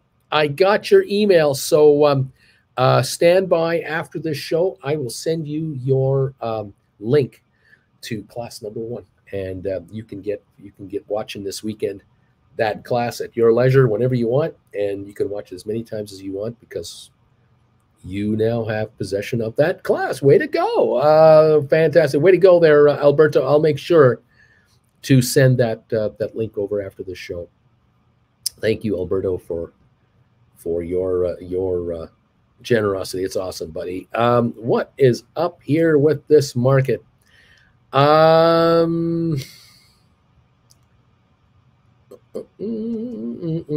Okay, Tiff is saying now, from how I understood SmartRent earnings report, the main reason why they lowered their guidance and had a much higher cost of revenue was supply issues. They have many contracts, but not enough supplies. And Michael, if SoFi gets back into the eights, I think SoftBank may start selling again, and that would be a good thing because we want them out. We just want them out. They'll be able to sell into strength. The market can handle their sales. It's just that they have to offer it, and they likely will do systematic selling, and they'll be taken out, and we move on. You get 50 million a day trading. They can offload 5-10 million a day. They'll be gone in a week. No big deal. Deuce Caboose, I'm number 163. Quick Sick, Fidelity is becoming my least favorite platform. I have a margin account, but all of my buys are cash. I have 100% equity in my account, yet keep getting notifications for a minimum equity call. They got issues. Deuce Caboose, SoFi alert. We now have another 100 million in deposits. Oh, yeah. Alberto, my Fidelity is frozen. Miraculous, I'm number 165. Michael, weird, my Fidelity is fine. Michael, got to run. See everybody at 3 with the libations. DQ, yeah, Fidelity. ATP seems fine. Which interface are you using? Alberto is going. Michael, thumbs ups to you. Bartman says, blah, I had an 8/19 covered call exercised early, so expiring the 19th of August. Have to scratch my head on that one. Margin call on somebody, maybe. Time for a cash covered put, I guess. Now, I don't know what stock we're talking about, and so I have no info here. JJ, I'm giving up on ATIP. It's obviously in penny stock territory. Spire chart looks much better to me. I'll sell my ATP and buy Spire deep in the money calls. Alberto, I'm rebooting now. Be back, familia. Deuce Caboose. Fidelity's working great. Says I'm down a bunch of money. All is normal. JJ, Spire, steady as she goes. Coyote, Deuce Cabooski. Alex, JJ, I'm buying ATIP. Want to offer me a discount? Seriously, the why sell down here? The business isn't going anywhere. Only way is up. People are not going to stop going for physio. Deuce Caboose, what's the point of selling ATIP? Not like you're getting anything in return. Miraculous. Uncle Bruce here for my pep talk. Still sitting on the SoFi, April 23rd or April 2023, 750 calls that I wrote. I sold at $1.20, and I've been scared how far away the price was getting. Even rolling out will cost me. I'm still holding. Okay, SoFi 750. SoFi is sitting now at 746, up 4 cents, and we have Miraculous sitting here on 750 calls that are for April 2023. So the reality is, whatever they're trading at, it's all premium, but it's all time value, because the stock is just under 750. They won't expire next week. It's in next April. So they got time to go. So the question is, what does he do? Well, right now you sit tight and just hold the position, keep the cash, do whatever you're doing with the cash. And if the shares back off to 680, then likely your calls will back off and you decide whether to buy them back or not. That's option number one. Option number two, do you buy back your calls to write new calls down the road that might be they might be further out for the same strike price, further out, higher strike price, or a month from now, 2 months from now, if these contracts dip into the 90s and the 80s, and you now can roll into maybe December's 7.5s or December 7s or December, depending on what the stock does. There's that. I mean, there's a lot to do, but right now you do nothing. You just sit there and just let them let them park them there. Just wait. Let's see what the stock does. If the stock goes up, you'll do a rollover. You will. But right now, you don't have to do anything. Take advantage of a little dip. I mean, if there's another dip, I mean, there's going to be a correction in the market. We're going to go lower on the markets. The vibe is going to turn red. Okay. It's going to come. And it may be that SoFi goes to 650 on a pullback like everyone else is on a dip. And that's when you buy back these calls for, I hope, a nice profit. I've since calmed down since the ME fiasco. Thought I was going to shiv someone. DQ, I have a positive cash balance in my account for the first time since the June MNRA fiasco. I think I'll just observe today. JJ Spire, $1 calls equals deep in the money. Deuce Caboose, is it Ski Friday? Bama Babe, DQ, wonderful. Barry Jam, was GameStop a stock split or a stock dividend? Kind of both, but I think they called it a dividend. Nick covered Carvana short with an $8,296 profit. Right on, buddy. Nice going. Moonman Moo, 172 thumbs up. DQ. Bama Babe, thanks, says DQ. I got assigned all the way out of GameStop and I made some money shorting Tesla, but at least I'm not paying margin interest anymore. There we go. Nick, I'm waiting for options on SoFi. Then I'm swapping my investments to SoFi. Nazareth, waiting for the company to offer SoFi trading, right? I am waiting for SoFi to be delisted. Then I will buy back in. I gotcha. Bama Babe. DQ, good job. Avoid paying margin call if at all possible. DQ, Bama wasn't a choice. Coyote, I love getting messages from Robinhood begging me to bring my portfolio back and even offering me interest. Keep begging more. Alberto, I'm back. Wait, what? SoFi delisted? No. DQ, early assignment on written naked puts. Nazareth, Alberto, just trying to trigger Uncle Bruce with a delisting talk. Alberto, laugh out loud. I rebooted, and your message was the first one. You had me Googling SoFi, laugh out loud. You got me. Triple G, lots of people having fidelity issues. Nazareth, happy Friday. DQ, nice, Nick, on that profit on Carvana. Matterport up 7 cents to 605. The Dow is up 162. GameStop 4004. AMC 25.74. AMC's up a quarter, 28 cents. GameStop up 59 at the moment. ME is up 4.5 cents, now up 3 cents to 4.72. Matterport up 5. SoFi up 3. ATIP down a penny, a tenth of a penny. Rocket Lab up 8 cents. Smart Rent at 4.17. It's coming back bit by bit by bit. It's coming back. 4.17. Pick up the Smart Rent. Spire up 4.5 cents to 156.5. Sextera down 14. Tesla down $1. HKD, that AMTD Digital Inc. is down to 200, down 14 bucks. Pfizer up 99 cents. Boeing up 72. Apple up $1.04 to 169.50. HPQ up 13 cents, 34.35. Cisco up 29 cents to 46.19. Twitter up 54 cents to 44.48. Home Depot up $1.34, 312.03. These gains are all fractionals. I just don't think we have a lot of oomph behind this market here. We're topping out for a moment, I think. We'll see. Robinhood up 12 cents. Vanik up 3.39. IBM up 11 cents. Microsoft up $1.09. Goldman down 18 cents. Google up 120. Amazon up 23 cents. Meta Platforms up 278. Bed Bath Beyond down a penny to 10.62. It opened up today at where was it here? It was in the high 10s, and my machine is frozen. Just, I try to tell you this info, and it won't give it to me. There you have it. It's driving me crazy. 10.70 on Bed Bath and Beyond up 7 cents. I try to tell you the highs and the lows. Anyway, what else? Royal Caribbean up 63. Costco's up $3. Walmart's up 17 cents. Nvidia up $3. Disney up $3.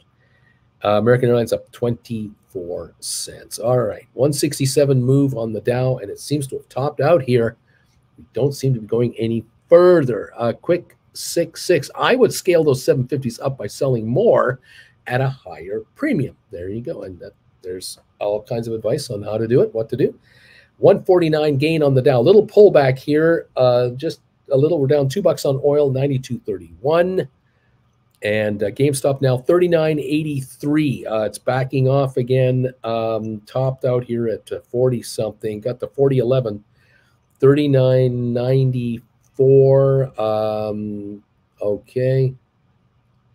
Fun times at the OK Corral on GameStop. $39.93 right now. Let's see if I can get this to work. Oh my gosh. $39.88 right now. Disney, Intel, and Apple set the pace as the Dow rises by 165. That headline, a little old. We're only up 148. And yeah, these stocks are up a bit, but not a ton. Anyway, here comes Matterport, says Nick. Tiff, I bought more Smart Rent. Prepare for another drop. There you go. $39.87 on GameStop. AMC, $25.66. ME up a nickel. Matterport up 11 to 609. And excuse me, SoFi up 3. Smart Rent is where's Smart Rent? It's at $4.15 a share right now, down 146. Low 408. There we are. Smart Rent. It's still on sale. Barry, I would stink bid on SoFi. I do a stink bid on SoFi when it drops to 7. SoFi definitely going back to 10 plus by the end of the year. Shouldn't be having a SoftBank hangover by Christmas.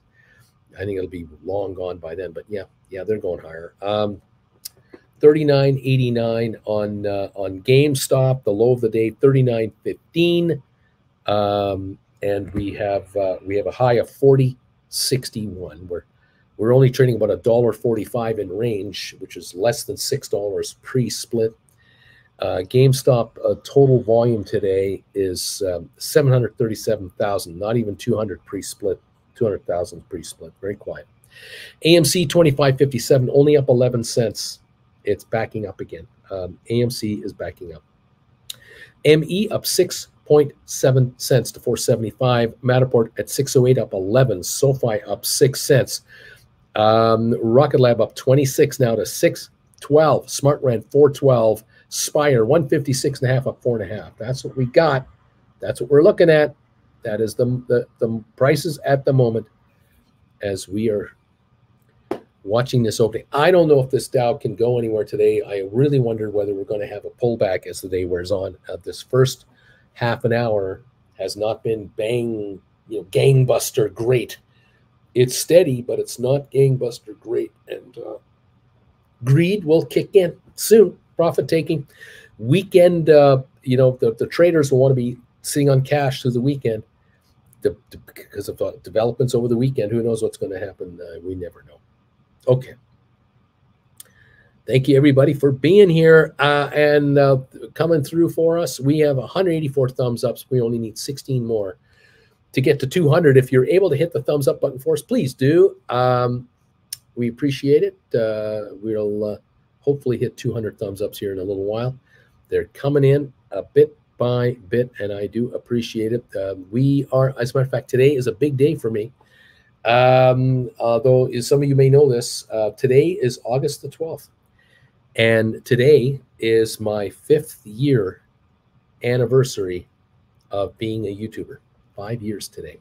That's when I started traveling with Bruce, August the 12th, 2017.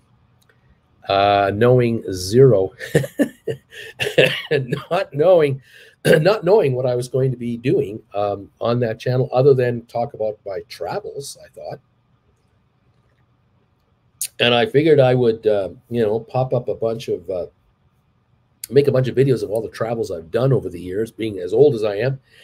And then it became kind of a cruise ship channel. I started talking about how I love going on cruises with Jennifer prior to that channel. We started cruising in 2008. And I found that whenever I made a cruise video, the views went up. It just went way up. Talk about a trip to Berlin. Oh, snooze fest. Talk about a trip to Palm Desert, California. No one cared. Talk about going on a cruise to the Caribbean. Wow, the channel went nuts. So I started covering cruise news, cruise ship updates, cruise line updates back in 2017, 18. Built a following over there. And 2020, I started this channel. Summer of 2020. And I started talking about stocks and personalities in the markets, Elon Musk. And then I started talking about GameStop.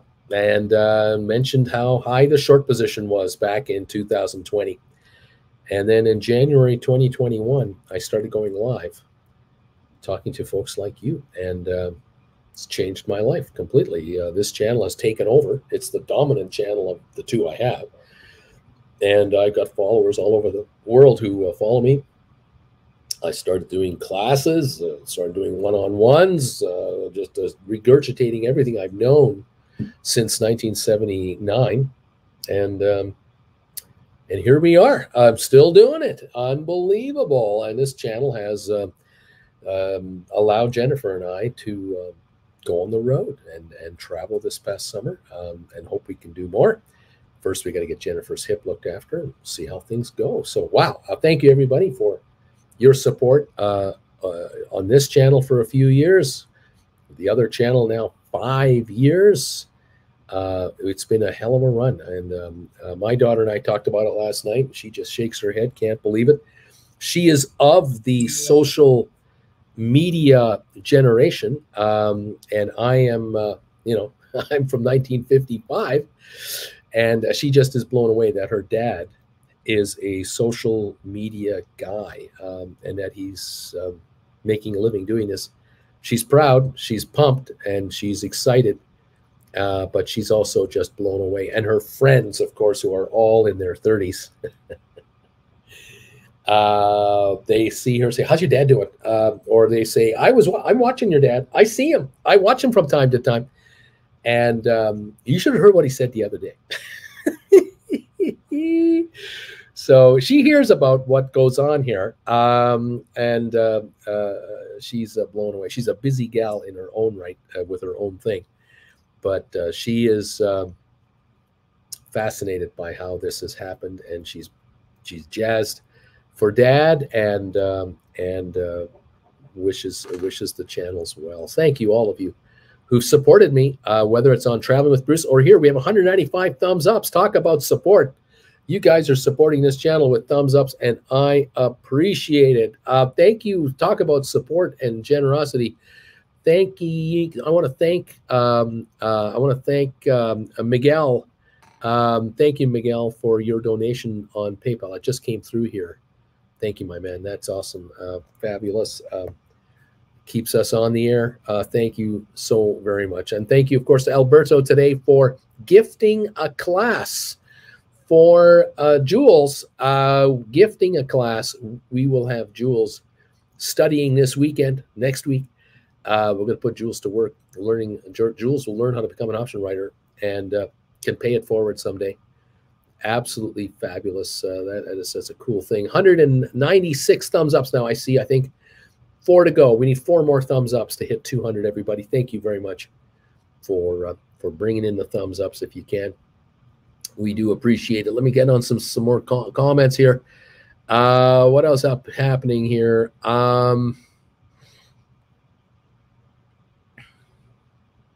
Alex, Bruce, any thoughts on the idea of buying SoFi $10 leaps now to use for poor man covered calls in 2023?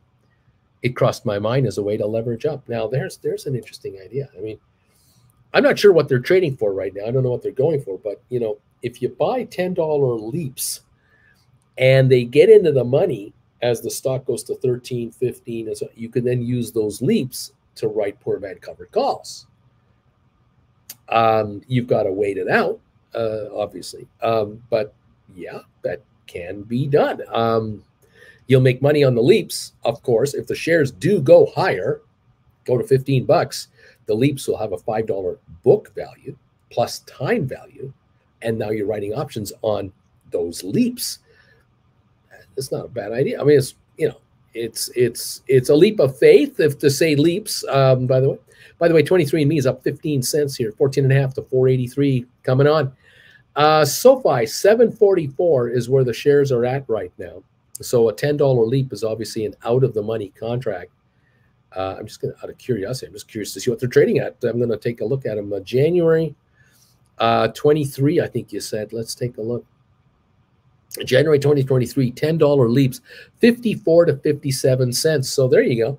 You're paying 50. Let's say you buy them at 55 bucks. You can buy 10 of them for $550. And if the shares go into the money above $10, they go to 12, 15, whatever, you can now write calls against the 55-cent calls you bought. So if you can bring in 55 cents for a contract that's good for a month at, say, a $16 contract for a $15 stock, something like that, that's equal to the entire price you paid for the leaps. And you can write against the leaps until, right till January 2023. That's an interesting way to play it. If you go further to January 2024, those $10 leaps are a little more expensive now. They're $170, so that's a lot more money. 1250s are $115, $120. $15 leaps are 85 cents. So you've got to bet that the shares will break 15 between now and 2024. But January 2023, interesting. Something to think about. Alex, I wouldn't talk you out of it, but I wouldn't tell you to put all your money into it. How about that? All right. Duncan, 5 years, baby. Yeah, Duncan and I, we've been hanging out for almost 5 years. I don't know when Duncan joined me, but it was early on. Savior, Uncle Bruce, is NVIDIA at any risk? And considering the tension in Taiwan, it's not great. The Taiwan Semiconductor Company is the largest holding that the ETF has. So keep that in mind. Lame Duck, 186 thumbs ups. And we got more. Happy anniversary from Richard. Thanks, buddy. Bama, wow, congratulations. I knew it's been quite a journey. Coyote, cheers, Uncle Bruce. Congrats on doing it 5 years. Alberto, congrats. You are the GOAT. Moon, Man Moo, congratulations. Good work, Alberto. Let's all do a shot for Uncle's milestone. Let's do a shot for. Happy fifths from Aurora. Lame Duck, I bought 900 Smart Rent and 19 Tesla to give me 100 Tesla after the split. Right on. Alex, congrats. Thanks, buddy. Michael, happy anniversary, Uncle Bruce. Nick wrote 26 August, $42 strikes on GameStop. 20 calls for 208. Good move. I think so. $42 strike price brought in 20 times 200, $4,000 bucks, plus a little bit of change there for August 26, 14 days. Not bad for 14 days to make four G's. I like it. Amy, love to hear how proud you are of your daughter. My dad was the same way. It's a precious gift. Right on. Flint Creek, there's the happy birthday cake. Woohoo! Hawkeye, happy anniversary, Uncle Bruce. Also, Alberto, you set the bar with kindness. Tremendous.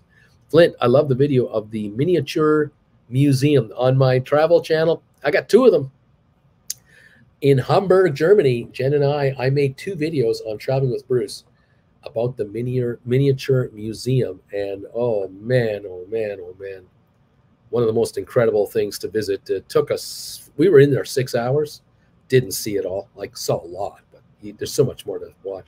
You can go back there a second day and see stuff you didn't see the first time. Alberto, Hawkeye, thank you. Thanks to all for all the positive comments, everybody from Alberto. Cindy, I am number 196 from Lake Huron. Beautiful thin Cindy. Thank you. Happy anniversary from Sell My House Faster. Larry Titus, happy 5th, Uncle B. Bama Babe. Alberto, I did a shot of coffee for you. Alberto Bay. Laughing out loud, says Alberto. Thank you, everybody. Here we go. Thank you all of you, for everything. So appreciated. I think someone else just sent me a PayPal donation. I think it just hit. I missed it just as I turned on my phone again. My phone shut off. I turned it on. There it is. Thank you to Stuart Von Stein. Thank you very much, my friend, for the PayPal donation. I do appreciate it. An appropriate donation for my 5th anniversary. Thank you. That's awesome, man. Thank you very much. All of you, thank you for being here and supporting this channel as you always do. It is so much appreciated. 203 thumbs ups. Yeah, baby.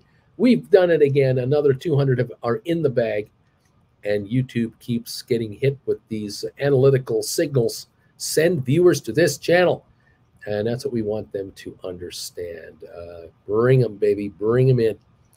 People who want to make money in the stock market should be watching this channel. Look at Rocket Lab, up 49 cents to 635. Have you noticed that? Have you noticed that? Nice. SoFi up 8. GameStop still at 39.69. AMC's negative 34, 25.12. Matterport up 27 to 625.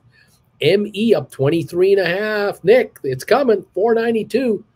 Spire up 7.5 to 159.5. ATIP just down 3/4 of a penny. Smart Rent down at 398. This is the bargain of the day, kids. This is the bargain. I don't know how long it'll stay down here. Eventually, this will pop back to 550. Cyxtera $10 down a penny. Apple up 195. Goldman down 6. Cisco up 36. Tesla up 1049. ARC up 103. Microsoft up 162. Bed Bath Beyond 1085 up 23. Pfizer up 93 cents. HP up 14. Carvana up a nickel now. Twitter up 54. Centino's, Alphabet, Google up 147. Amazon up 65 cents. That's what's going on right now. We're at up 47 cents on Rocket Lab. What a run. Interesting. Falling gasoline prices, Boeing, consumer sentiment. University of Michigan data suggests, yeah, people like it when gas prices go down. That's breaking news. Yeah, they're happy, happier, less upset. Yes, 39.69 on GameStop, up 24, backing off from our recent $40.16 range. 39.70 now on GameStop. Thank you, everybody. Bama Babe, Uncle Bruce, I have been reading about the crisis on the Rhine River in Germany and the supply slowdown it is causing over in Europe. Will this affect us? Yeah. If Europe's economy keeps slipping back, and it is, and the river levels in Germany and elsewhere are at such low levels that barges can't move goods, that means they have to be moved in other ways. The problem is the kind of goods that are moved by barge are stuff like grain and coal and steel, ignites, all kind of bulky stuff. You have to put that on trucks. You can't move a barge load on a truck. You need a dozen trucks, 24 trucks. We're talking way more money here. We're talking increased prices, higher inflation. We're talking bad news Europe, bad news America, bad news Canada. It's not good. Bad news for China. Europe needs to be firing on all cylinders, and that means water levels have to be normal. Normal. They're not normal. It's not good. Spicy Happy Anniversary. I love both your channels. Thank you so much. Not my SoFi. Come back to ME. Come back. Tiff, I told you I bought and it dropped. Credit Savage. Good morning, Uncle Bagel Familia. Hope everyone is well and making money with covered calls. Thank you, Credit Savage. Good morning. Sell my house fast over Marlboro. Uncle Bruce, looking at the options chain for Matterport. $7 strike for next Friday is only 20 cents. Would you have to go to the end of October for 60 cents to get some premium on Matterport? Interestingly, from time to time, things don't make sense. Now Matterport is 628. You're talking about a $7 call, 70 cents out of the money. You're talking 12% out of the money. That's the kind of premium you're going to get. That's what it is. Now, Tiff, sell my house fast enough for Marlboro. The ask for September 22 is 50 cents. Interesting. And the thing, too, to remember, this is a $6 stock, 628 stock, and you're talking about 50, 60 cent premiums, all right? Think about it this way. Let's say we want to compare this to GameStop premiums. You take a $6 stock and multiply it by 6, you get a $36 value. 630 times 6 is like $38. GameStop is $39. 6 times 50 cents is $3. 6 times 60 is $3.60 for a contract. That's what GameStop contracts trade for. It's the same. So it's not a bad premium. It's typical. It's just relative. You have to train your brain on this. Coyote, these water levels are my new normal. Sell my house.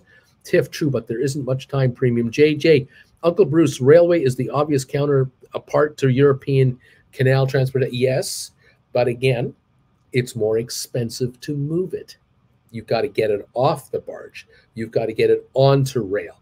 You have to, at the moment, the items that were moving by barge have been moved to the barge transportation network. Now you got to get it onto the rail network. There isn't room on the rail network for a whole bunch of barge stuff. It's not like they have 50 trains waiting with nothing to do. They're all running with what they're running on. This is a problem. It's a pinch point. It's a supply chain pinch problem. Higher costs, lower productivity at the factory level. Problem for the European economy. This is not good. Hey, Uncle B, the credit savage. So Chase increases their ownership of SoFi by 103%. They have been buying chunks and chunks of the company, and I am getting ready to believe that Chase may make a move for SoFi. What are your thoughts? It's possible. As a SoftBank exits, Chase comes in, and others, anything is possible. You will all know we're now dealing with a 753 stock on SoFi, not a 453 stock, not a 553 stock. We're here at 753, and we all know that we can have a $2 breakout tomorrow, Monday, to 950. We all know it. So anything is possible on SoFi, and it's good, not bad. Good. Yes. That was a great question, Alberto says there. Tiff, Coyote, my entire life I lived near the Rhine, and let me tell you, we didn't have these issues in the 90s. So sadly, yes, this is the new normal. Low water levels because of climate change, the runoffs. Yeah, we have issues here. There are all kinds of climate issues that affect the world at large, and you don't think that a problem in Ukraine is a problem for us in North America. You wouldn't think that a problem in the Rhine River would be a problem for us in Cincinnati, Ohio. You wouldn't think that Chinese people not paying mortgages in China will eventually have a problem for those of us in Regina, Saskatchewan. It does. We're connected. It's a problem. It's not good. The deniers are idiots. The deniers are deniers, and they will always be deniers, and they're not problem solvers. They're just problem deniers. And so, okay, be what you want. It's a free country, I guess, so you're allowed to be a denier.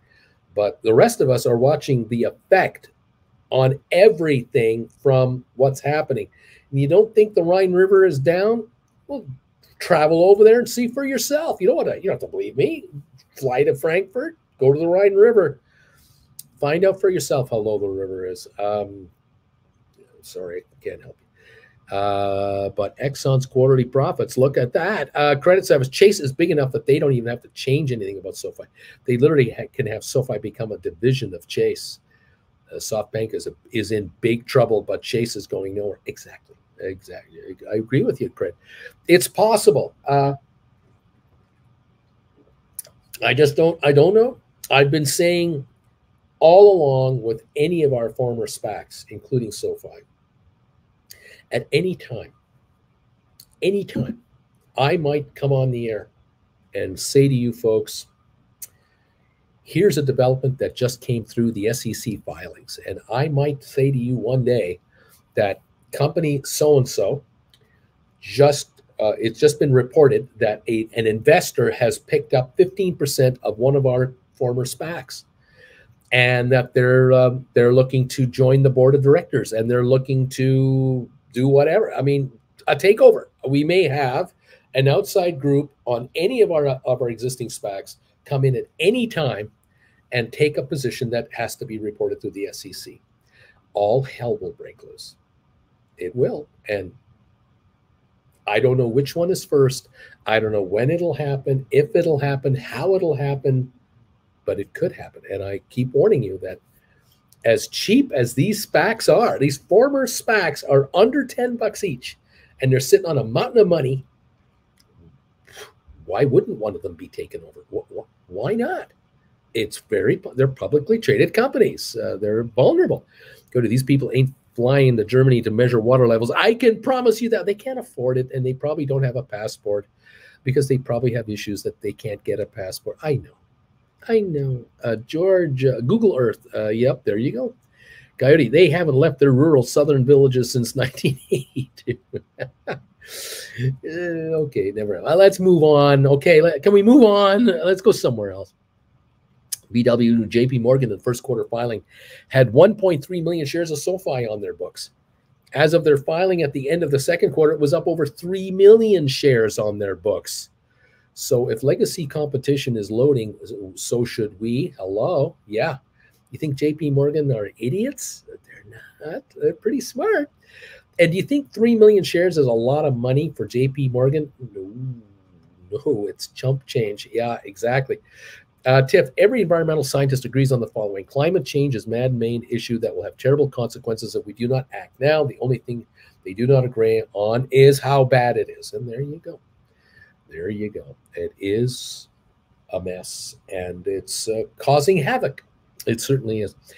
AMC still down. It's down 11 cents. The Dow's up 125 and only 125.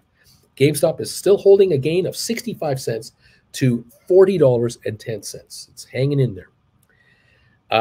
If the Dow wants to break down, and it is backing off now down, it's only up 113 now. If this Dow goes red and it brings the other two markets with it, we could have a sell-off this afternoon and then a big one on Monday. I'm telling you, we're primed for a pullback. We are primed up. This is why I'm saying take a look at the idea and the possibility of writing options on ME, 550, $6. It's 502 now. Way to go, ME. Matterport, maybe sevens. SoFi, maybe 8.5s, 9s. I don't know. Maybe looking at writing options on Rocket Lab, but we are up 82 cents on Rocket Lab. Have you noticed that? 668 on your Rocket Lab today. We're at the high of the day here, roughly, just about at it. 1.9 million traded, looking good on Rocket Lab. You might want to look at writing 7.5s, $8. I don't know. Smart Rent, you buy it. 377, just buy this stock. Buy this stock. This is ridiculous. Spire, you pick it up. Cyxtera, 991, writing 10s or 11s might be the way to go. It's down a dime. In the meantime, Pfizer's up 85, Boeing is up 95, Apple is higher by 175, HPQ is up 7 cents, Cisco's up 32, Twitter up 33, Home Depot up 133, Vanik up 450, IBM down a penny, Microsoft up 147, Goldman down $1.16, Google up 153, Amazon is only up 56 cents. I think we're topping out on some of these stocks. For the moment, we're now up 107 on the Dow. We're slumping again. We're slumping. We're up 25 on S&P. We're up 117 on NASDAQ.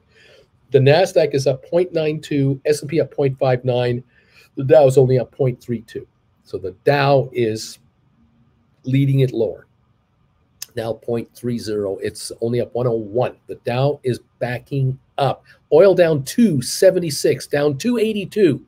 Oil is dropping now to 91.52. We're dropping on oil. Okay. The Dow is about to go, and it just did. It's now only up 96. It's just dropped under the 100 level, gain level. It's now only up 96 points, falling back. The Dow is falling back, up now 90 points. It's up 0.27 of a percentage point. It's backing up. NASDAQ is backing up. It's up 109 down. It's only up 0.86 now. S&P is backing up. Okay, there it is. That's kind of, I'm waiting for profit taking to come in here. I'm waiting. Okay. Let's see. What else? 5-minute warning until the markets in Europe close. So that could be causing a backup too. I'm going to sell more $10 SoFi April 23 covered calls when we have another $2 run. Right on. Credit Savage, the Credit Savage, a.k.a. Gold, is here for you, baby. Okay. Welcome all to the program. Watching all the markets, all the craziness. Thank you all so much for hanging out, being with us today. I appreciate it. Thank you for those of you who have thrown a thumbs up our way. 210 are in the house now. Thank you for 210 thumbs ups. Appreciate that. 82-cent gain on the Rocket Lab. Last I looked, now I'm showing it at 668 on Rocket Lab. What a day it's having today. Very interesting. 1.8 million volume there. SoFi is up a dime. GameStop holding a 73-cent gain to $40.10. AMC is up 1 penny. It's just hanging on. Matterport up 36. Lovely. 23andMe up 28 cents. Lovely. Spire up 6 cents. Yeah. ATIP is up a penny. Come on, baby. Smart Rent at $3.80 a share. That is a bargain. A low of $3.74. Pick it up. Sextera is down 3 cents. Apple up 172. Goldman down 96. Cisco up 32. Tesla up 520. ARC up 112. Microsoft up $1.08. Bed Bath Beyond up 33. Pfizer up 89. HPQ up a nickel. Carvana down 92 cents again. Another wave lower. Twitter up 32. Alphabet up 113. And Amazon up 20 cents. There you go. 74-cent gain on Rocket Lab and 40.11 on GameStop. Just up 65. The range for GameStop today, the high was 40.61.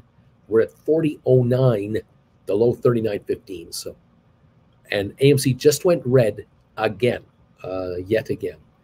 All righty, there's where we're at right now, kids. Welcome to the party here. So far, it's option expiry day today. Oh boy, I reshorted Carvana. I covered it again. 11,400 profit on the short. Right on. Picked up 4,000 more SoFi with the profit from Carvana. Right on, right on, Nick. Nick is going to own SoFi.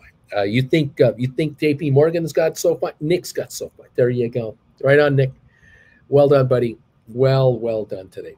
All righty. GameStop, $40.13. 40.09 on GameStop. 40.09. AMC down 3 cents, going negative again. Right here, right now. That's what's happening this morning. So far on option expiry day, 212 thumbs ups.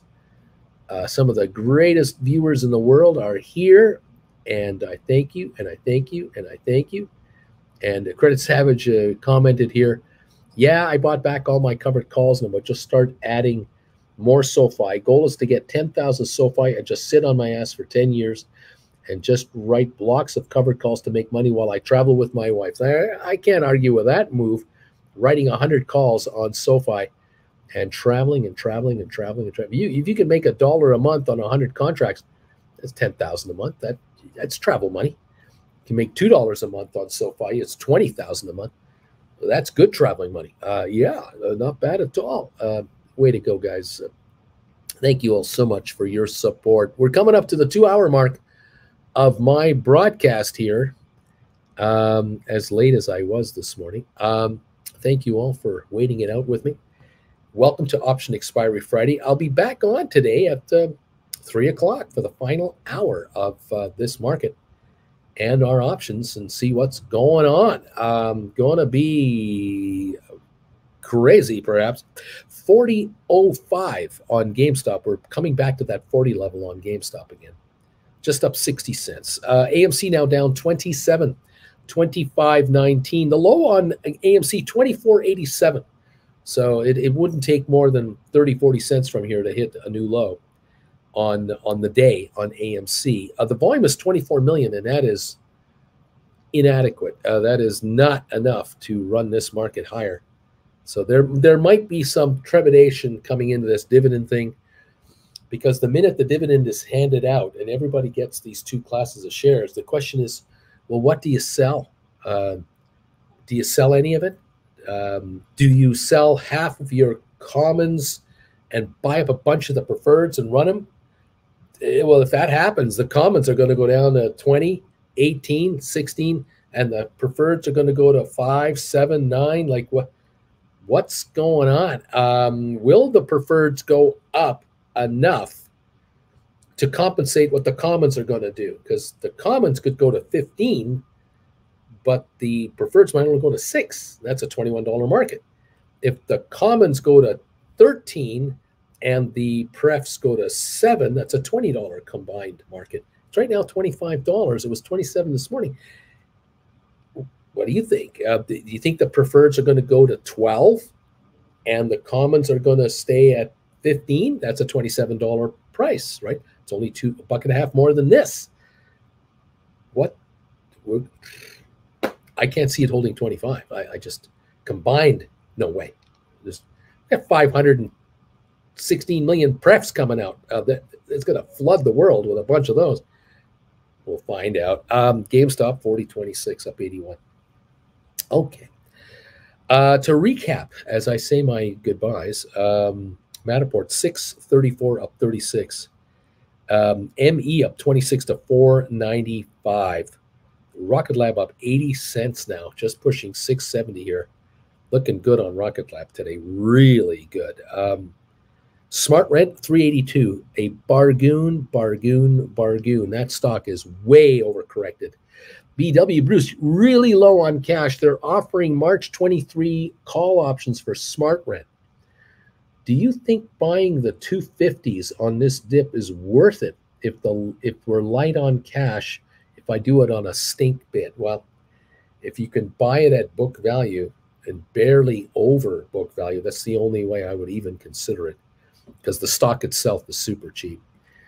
Sell my house fast. I got stinkers in on ME, Matterport, Spire, Rocket Lab, and SoFi. Fingers across. There's Credit Savage. Uncle Bruce, what's a good point to buy more puts on Royal Caribbean and Carvana? I don't think these companies are out of trouble at all. They are hemorrhaging cash. I don't know why people are buying. Yeah. Again, I don't like talking about buying options. I just don't like. I just want to talk about writing options. Stay on that side of the coin and stop looking at this side of the coin. It would really behoove all of you to forget about going long on contract. I know I occasionally mention it, but I mean occasionally, not all the time. You really got to be careful, because the allure of a quick buck always gets people in trouble. This is why slot machines are so powerful in Vegas.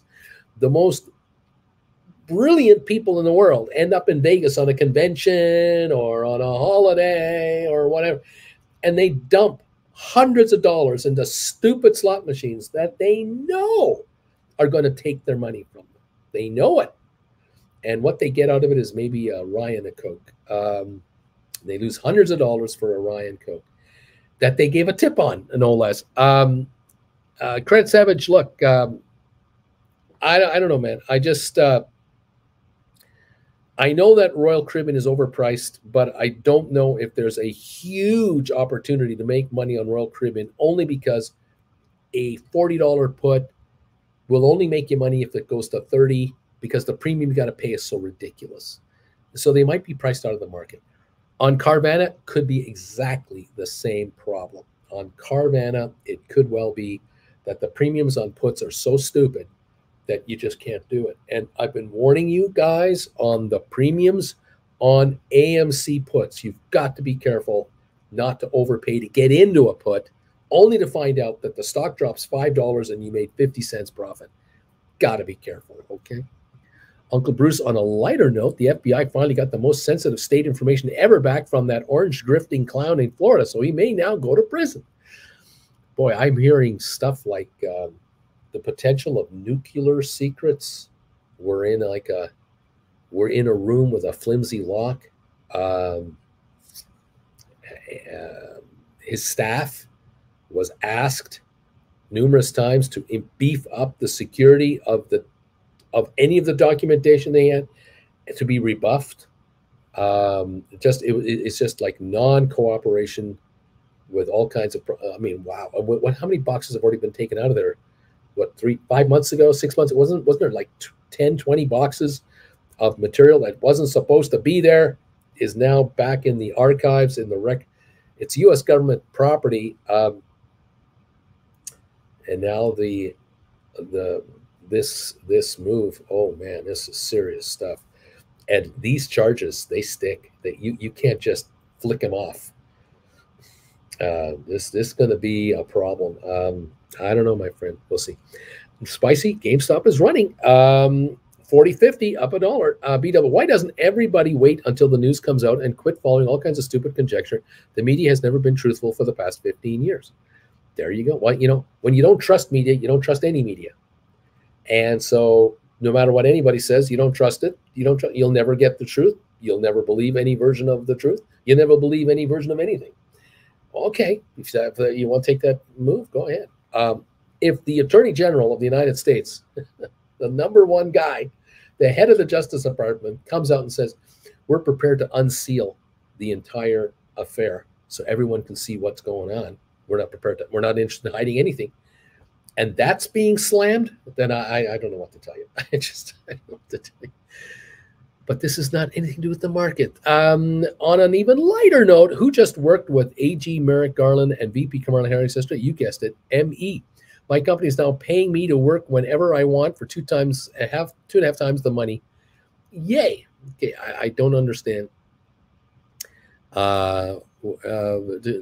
Go nice. It's me. Okay. Who's working? My company's now paying me to work whenever I want for 2.5 times the money. Okay, I got you. Nicely done. Nicely done. JJ, the Credit Savage, it's all about timing. Use put spreads to reduce price, less profitable, but less risky. And BW, it's not that I don't trust media. They sensationalize everything. So does every YouTuber. So does every Instagrammer. So does every TikToker. Clickbait, we call it. It is what it is. I mean, these are businesses, remember? The news organizations that are out there are businesses. And you've got to be careful. If you believe in news sources from profitable, money-making news companies, you're going to get caught in the trap of they need eyeballs all the time to sell advertising. If you follow news from non-profit news sources, which are few and far between, you can cut them a bit of a break and go, they don't get a lot of eyeballs anyway because they're nonprofit. They don't have money to promote themselves, and they're bringing out info as they see it. And so you believe it or you don't. You trust it or you don't, and that's the way it is. Let's just be fair. It may have been at one time that Walter Cronkite was the most trusted man in America, the news anchor for the CBS Evening News, in case you don't know who this is. Even when Walter Cronkite read the news for half an hour every weekday, and only on weekdays, the guy was paid $1 million a year to be behind that desk. And America loved him for it. But there were ads on the CBS Evening News. There was only 21 minutes of news and 9 minutes of advertising on the CBS Evening News with the most trusted man in America. So they were in the money-making business as well. And he was the most trusted man in America. Now, I never had a problem with Walter Cronkite. I never will. And I look at news and I go, okay, well, if you're behind a certain political party, you can understand that maybe you don't want to, believe everything you see, or it might be slanted towards the left or the right. You want to watch PBS News, news on public broadcasting, and you want to call it socialist, it's up to you. But these guys need donations to stay on the air. Again, are they being donated to from the right or the left, or just from people in general and the government in general? Again, you decide. If you want to watch news from the BBC, the CBC, and from other sources internationally to see what's happening in your own country, knock yourself out. You may or may not believe it. Again, you're all on your own to decide for yourselves what you want to believe and not. It's okay. You're allowed to do that. It's all right. It is the way it is. It's 2022. It's not 1964. Got it. I got it. Please stick to the stock market and leave the politics at the door. Alberto, the credit service, nice. Congrats. BW, must have followed Sky News out of Australia. Sell my house fast. Breaking news at 6:30 a.m. this morning. The sun came up. Yay! And JJ, I follow Project Lincoln here on YouTube. Former somebody who are fed up and left the party. Alberto, sell my house. Fake news. Laughing out loud. All right. I don't want to talk politics. I'm not going to talk politics. Guess what I'm going to do now? And this is not fake. I'm going to go eat breakfast. This is not fake news. I'm going to go eat breakfast now because I'm hungry. And thank you. Chris Evers, yes, sir. I left work to stay at home with the kids, and still I'm at home today. But if they call me and want my services now that I've retired, they're going to have to pay me a lot more than before. There you go. Chris Savage, well done, buddy. Larry, bagel time. Thanks, buddy. That's the message right there. I got to go and eat something. Thank you all. I'll see you this afternoon at 3 o'clock, okay? Alberto, thank you for this donation for the class. I'm going to send him the class, or send Julie the class right now. And thank you for your kind wishes on my 5th anniversary of being a YouTuber. I really appreciate it. Thank you for these donations, for subscribing, and the thumbs ups, you guys. You were great today. 217 have come in, and I appreciate it. Making money on covered calls. We'll see you this afternoon at 3 o'clock to shut it all down today and for the week. And let's see what happens. Guys, take care. We'll see you a little later. Thanks for 5 years of service. You got it. Have a good breakfast, Uncle B. That ain't fake news. I'm going to eat. I'll say, see you guys later today. Bye.